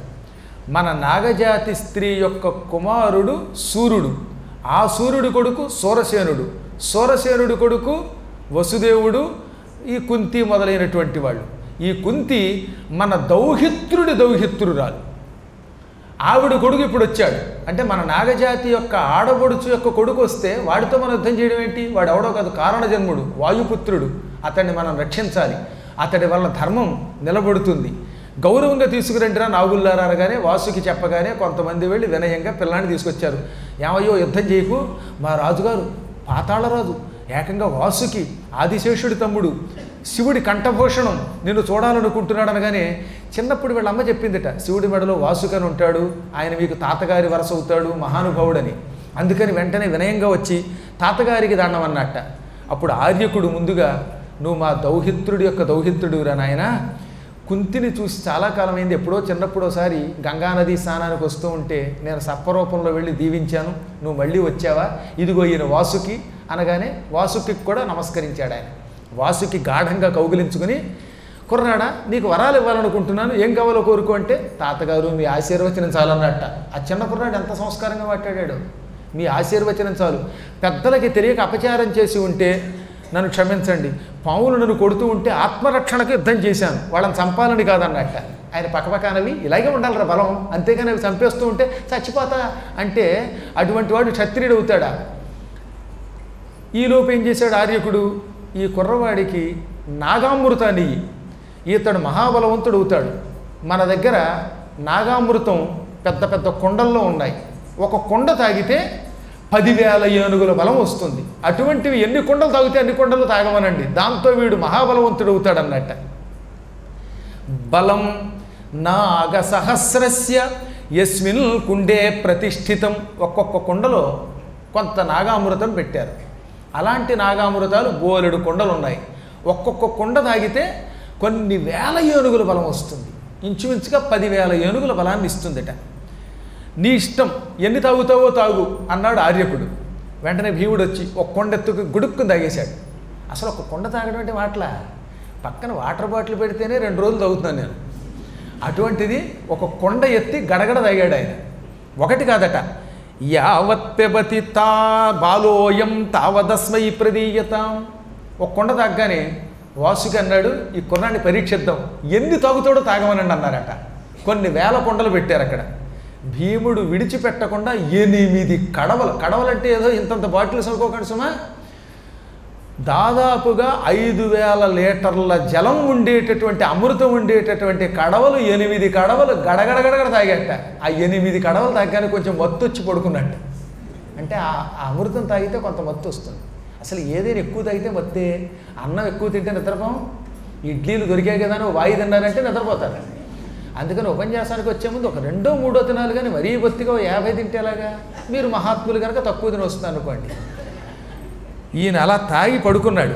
వెంటనే ఆర్యకుడు వచ్చి, నాయనా అని నెత్తి మీద నిమిరి, స్వస్థంగా ఉన్నావా అంటే హుమ్ అని లేచాడు ఆయన. అలా అనగానే ఆ మత్తులోంచి తేరుకుని ఆ పక్కనున్న తాతగారిని ఆర్యకుడిని కుడి చేతుల్లో తొయ్యగానే ఆయన ఎగిరి ఎక్కడో పడిపోయాట. ఓరి దేవుడో, నీవు 10,000 ఏనుగులు కాదు నాయనా, అపరిమితమైన అనంత బలవంతుడు అయ్యావు. మామూలుగా ఒక కొండ తాగితేనే 10,000 ఏనుగులు బలం వస్తుంది, ఇక నీకు తిరుగులేదు. నీతో రాక్షసులు యుద్ధం చేశారా, పప్పు అయిపోతారు, నిశ్చింతగా మా దగ్గర విశ్రాంతిగా ఉండు అని నాగలోకంలో 8 రోజులు అట్టే పెట్టేసి ఆ కుర్రవాణ్ణి అప్పుడప్పుడు నాగజాతి స్త్రీల చేత నృత్యం కూడా చేయించి చూపించారు. చూసారా, యోగజాతకుడిని చంపుదామని వాళ్ళు అనుకుంటే నాగాయుత బలవంతుడు అయ్యాడు ఆయన. కారణజన్ములకి భగవంతుడి అనుగ్రహం అలా ఉంటుంది. ఇంక ఈలోపు అక్కడ కుంతి 7 రోజులు గడిచింది. 8వ రోజులోకి అడుగు పెట్టాం. కుర్రవాడు ఏమైపోయాడు, జలక్రీడలకి వెళ్ళినవాడు, చెట్టు కింద పడుకొని నిద్రపోయినవాడు కనబడకుండా పోయాడని ఏడుస్తూ ఉంటే, ఈలోపు యూత్సుడని ఒకడున్నాడు. కౌరవులలో ధృతరాష్ట్రుడి కొడుకు, ఆయన చాలా మంచివాడు. ఆయన ఆ ఒక్క కుర్రాడే కౌరవులలో ధర్మాత్ముడు. ఆ యూత్సుడు వచ్చి, అమ్మా నువ్వు బాధపడినా సరే సత్యం చెప్పాలి, కుర్రాన్ని నీళ్లలో తోసేశాడు దుర్యోధనుడు అనగానే కుంతి గుండెలు బాదుకుని ఏడ్చింది. ధర్మరాజు ఏడ్చాడు. కానీ వాళ్ళు ఎంత గొప్పవాడో తెలుసా, ఈ విషయాన్ని భీష్ముడికి ధృతరాష్ట్రుడికి చెప్పకుండా మనస్సులో పెట్టుకున్నారట. అనవసరంగా పిల్లలకి వచ్చిన తగాదా పెద్దదవుతుందని. ఇంతలో ఆకాశవాణి, నువ్వేం భయపడకు, నీ కుమారుడు క్షేమంగా వస్తాడు అన్నది. విదురుడు ఇంతలో వచ్చాడు. అమ్మాయి, భీముడి జాతకం నాకు తెలుసు, ఎవరెన్ని ప్రయత్నములు చేసినా 128 ఏళ్లలోపు వాడికి చావు రాదు, నిశ్చింతగా ఉండు అనగానే కుంతికి కూడా ఎడమకన్ను అదిరిందిట. సరిగ్గా 8వ రోజు నాగదేవతలు వచ్చి ఈ కుర్రవాడిని కుంతి దగ్గర దేబెట్టి అదృశ్యం అయిపోయారు. అప్పుడు అతన్ని చూచి కౌగిలించుకుని ఏడ్చింది ఆవిడ. అమ్మా ఎందుకు భయపడతావు, ఇదిగో చూడు నాగాయుత బల సంపన్నుండి వచ్చాను, ఇప్పుడు గనక దుర్యోధనాదులు వచ్చారా ఒక్కసారి ఉక్కడిగించేస్తాను, వాళ్ళని తుక్కు చేస్తాననగానే, నాయన నీకు ఒక మాట చెబుతున్నాను, నా మీద ఏమాత్రం గౌరవం ఉన్నా ఈ విషయాన్ని మనస్సులో పెట్టుకో. ధృతరాష్ట్రుడికి కానీ భీష్ముడికి కానీ తెలియకూడదు, విదురుడికి, నాకు, నీ సోదరులకి తప్ప మరొకరికి ఎవరికి తెలియకూడదు అనగానే వాళ్ళు మనస్సులో అణుచుకున్నారట. అంత జాగ్రత్తగా ఉంచిందండి ఆవిడ. ఎందుకు ఈ పిల్లల వల్ల చిన్నప్పటి నుంచి పెద్దవాళ్ళకి మనస్పర్ధలు రావడం అని. అయినా మూర్ఖుడికి అర్థం కాలేదు దుర్యోధనుడికి. వాడు మాత్రం బాధపడ్డాడు. గంగలో తోయించాం, ఈ దౌర్భాగ్యుడు ఇంకా బలవంతుడై వచ్చాడు, ఇతడు నాగాయుత బలవంతుడయ్యాడు, అమృతం తాగాడని మాత్రం తెలియదు, కానీ తిరిగి వచ్చినందుకు దుఃఖించాట. ఒకరోజు ఏం చేశారు, మంచి వనభోజనం పెట్టుకుందాం భీమసేన అన్నారట. ఓ వనభోజనం అంటే నాకు ఇష్టం అన్నాడు ఈయన. మేము 100 మంది ఎంత తింటావు, నువ్వు ఒక్కడివి అంత తినగలవా అన్నాడు దుర్యోధనుడు. తింటాను పోటీ అన్నట్ట. ఒక్క మెతుకు కూడా పక్కవాడికి పెట్టకూడదంటే పెట్టకుండా తింటాను అన్నాడు.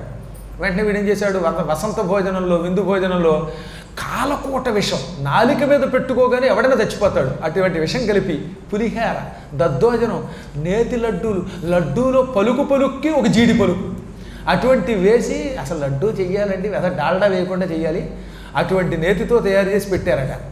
వాళ్ళ 100గురికి ఒక ఆహారం, ఇతనికి ఒక్కడికి ఒక ఆహారం పెట్టారు. నీ దాంట్లోంచి మెతుకు మిగలకూడదన్నాడు దుర్యోధనుడు, నువ్వు తిన్నాక మేము తింటాం అన్నట్ట. ఈయన పోటీ అని మొత్తం తినేశాడు. తింటూ ఉంటే ఏం జరిగిందో తెలిసినా, ఆ సమయంలో అక్కడికి ఈ దుర్యోధనుడి తమ్ముడు యూత్సుడు వచ్చాడు.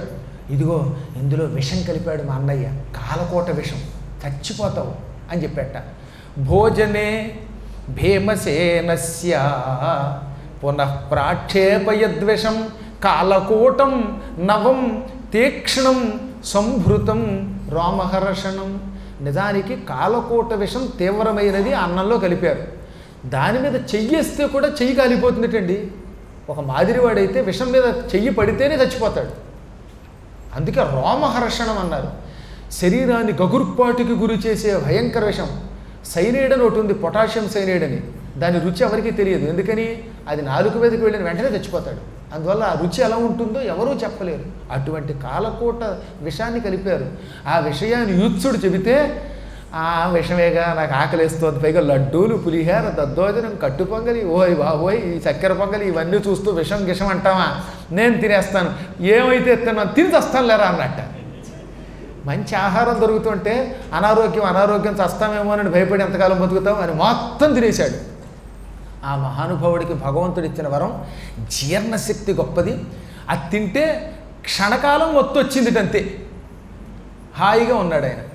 దాంతో దుర్యోధనుడు తెల్లబోయాడు. ఇది ఎక్కడ గొడవరా, ఇంత విషం పెట్టినా వీడు సావలేదు, వీడి ఏ ముహూర్తంలో పుట్టాడు బాబు, ఏ నక్షత్రం అనుకున్నాడు అతడు.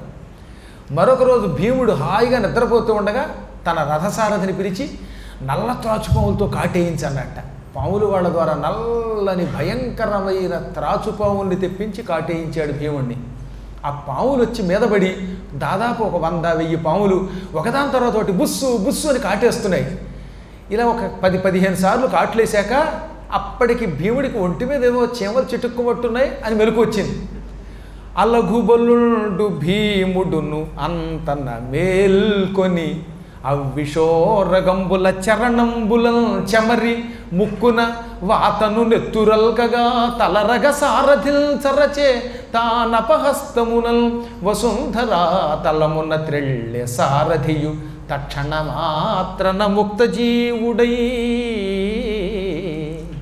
మహావీరుడు భీముడు ఈ పావులు కాటేయగా ఆ స్పర్శకి మెలకు వచ్చి చూస్తే పక్కన 100 కొద్దీ పాములు తిరుగుతున్నాయి.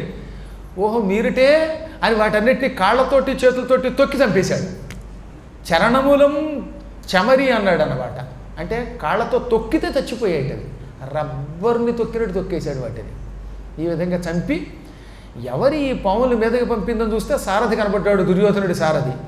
వెంటనే ఎడం చేత్తో వాడి నెత్తి మీద దెబ్బ కొట్టాడు. ఆ దెబ్బకే వాడి ముక్కు నోరు పగిలిపోయి నెత్తురు కొక్కుని కింద పడి ముక్కలు తెచ్చిపోయాట. త్రెళ్ళే సారథి ఢామ్ అనే శబ్దంతో కింద పడి తెచ్చాడు. దుర్యోధనుడు దూరం నుంచి ఎందుకైనా మంచిదని పారిపోయాడు. ఎడం చేత్తో కొడితే సారథి తెచ్చాడు, పాములు తెచ్చాయి, ఇప్పుడు వీడు కొడితే మేమేమవుతాము అని. ఈ విధంగా భీముడికి ఎన్ని అపకారములు చేసినా అవన్నీ వ్యర్థమైపోయాయి. కృతజ్ఞుడికి ఉపకారములు చేస్తే ఎలా వ్యర్థమో అలా భీముడిని వాళ్ళు ఏం చేయలేకపోయారు. ఈలోపు వీళ్ళు పెద్దవాళ్ళు అవుతున్నారు, ఎంతసేపు ఆటలే ఆడుకుంటున్నారు, చిన్న చిన్న కుస్తీ పట్లు పడుతున్నారని మహాత్ముడు భీష్ముడు కృపాచార్యుడిని పిలిచి, కృపాచార్య ఈ పిల్లలందరికీ విలువిద్య నేర్పు అన్నాడు. ఈ కథ వింటున్న జనమేజయుడు వైశంపాయనుణ్ణి ఈ కృపాచార్యుడు ఎవరని అడిగాట. అయితే చెబుతున్నా విను. పూర్వం గౌతముడు అని పేరు కలిగిన ఒక ఋషి ఉండేవాడు. ఆయనకి శరద్వంతుడు అని కొడుకున్నాడు.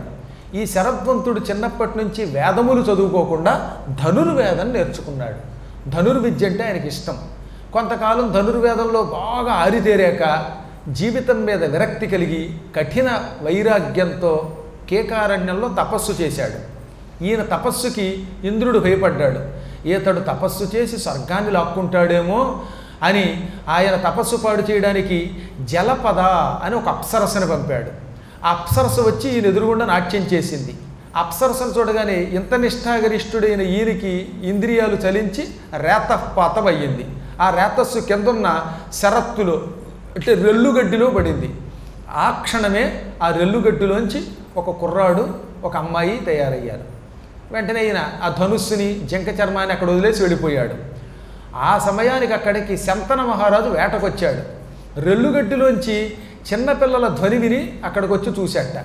అప్పుడు అక్కడ చూసి ఆశ్చర్యపోయి జింక చర్మము ధనుస్సు బాణములు ఉన్న చోట ఈ రెల్లుగడ్డిలో ఇద్దరు పిల్లలు ఉన్నారు. అంటే ఎవరో ధనుర్వేదమును నేర్చుకున్న మహానుభావుడు పిల్లలు వీళ్ళు అని గ్రహించి దేవుడిచ్చిన కృపతో వీళ్ళు నాకు దొరికారని శంతనుడు వాళ్ళిద్దరికీ మగవాడికి కృపుడు అని పేరు పెట్టాడు, ఆడపిల్లకి కృపి అని పేరు పెట్టాడు. కృపహ కృపి అని పేరు పెట్టి ఇంటికి తీసుకురాగానే ఈ విషయం తెలుసుకున్న శరద్వంతుడు వచ్చి వీళ్ళిద్దరూ నా పిల్లలే, అప్సరసలు చూసిన నాకు రేతపాతమయ్యింది, అందులోంచి పుట్టారు.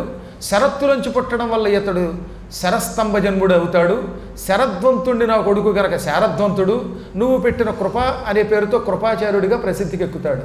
ఈ అమ్మాయి కృపి, వీళ్ళని జాగ్రత్తగా భీష్ముడితో సమానంగా పెంచు, ఎందుకంటే అప్పటికే శంతనుడికి భీష్ముడు కొడుకున్నాడుగా, అతనితో కలిపి ఇతన్ని కూడా చదివించు, వీళ్ళని గొప్పవాళ్ళని చెయ్యని వెళ్ళిపోయాడు.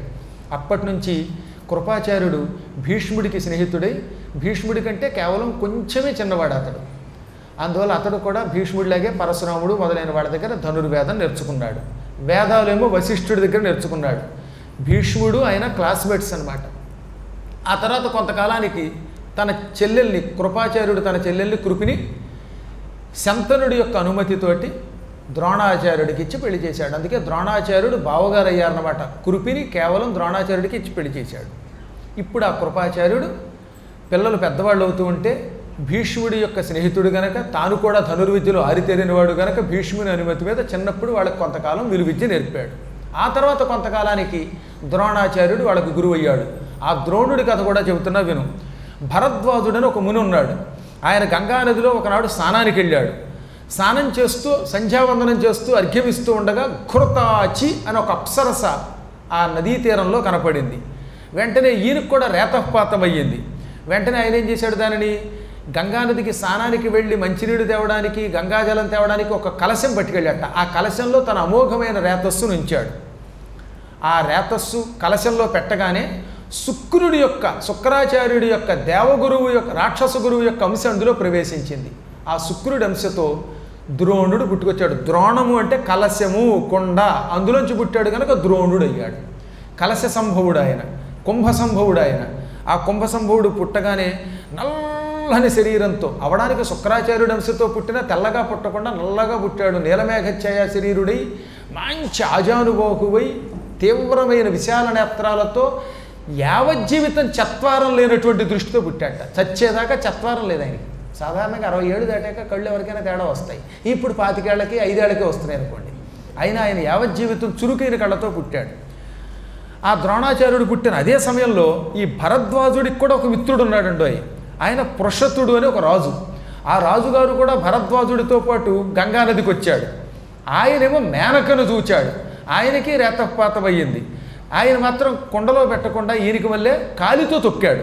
తొక్కడగానే అందులోంచి మరుద్గణముల యొక్క అంశతోటి ద్రౌపదుడు పుట్టుకొచ్చాడు. ఈ విధంగా పృషతుని కొడుకు కనుక ద్రౌపదుడికి పారషతుడని పేరు.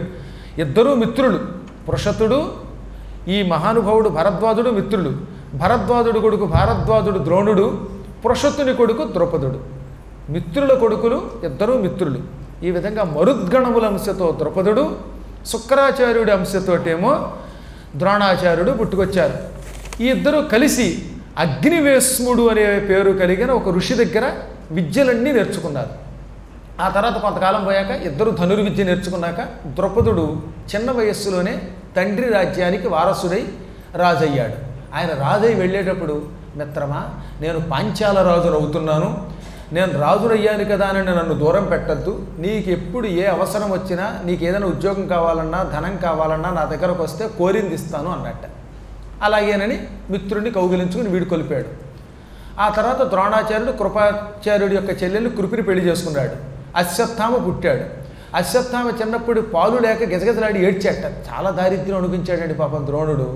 అందులో ఆశ్రమాల్లో చుట్టుపక్కల ఉన్న వాళ్ళందరి దగ్గర డబ్బు ఉంది, బోల్డ్ ఆవులు ఉన్నాయి.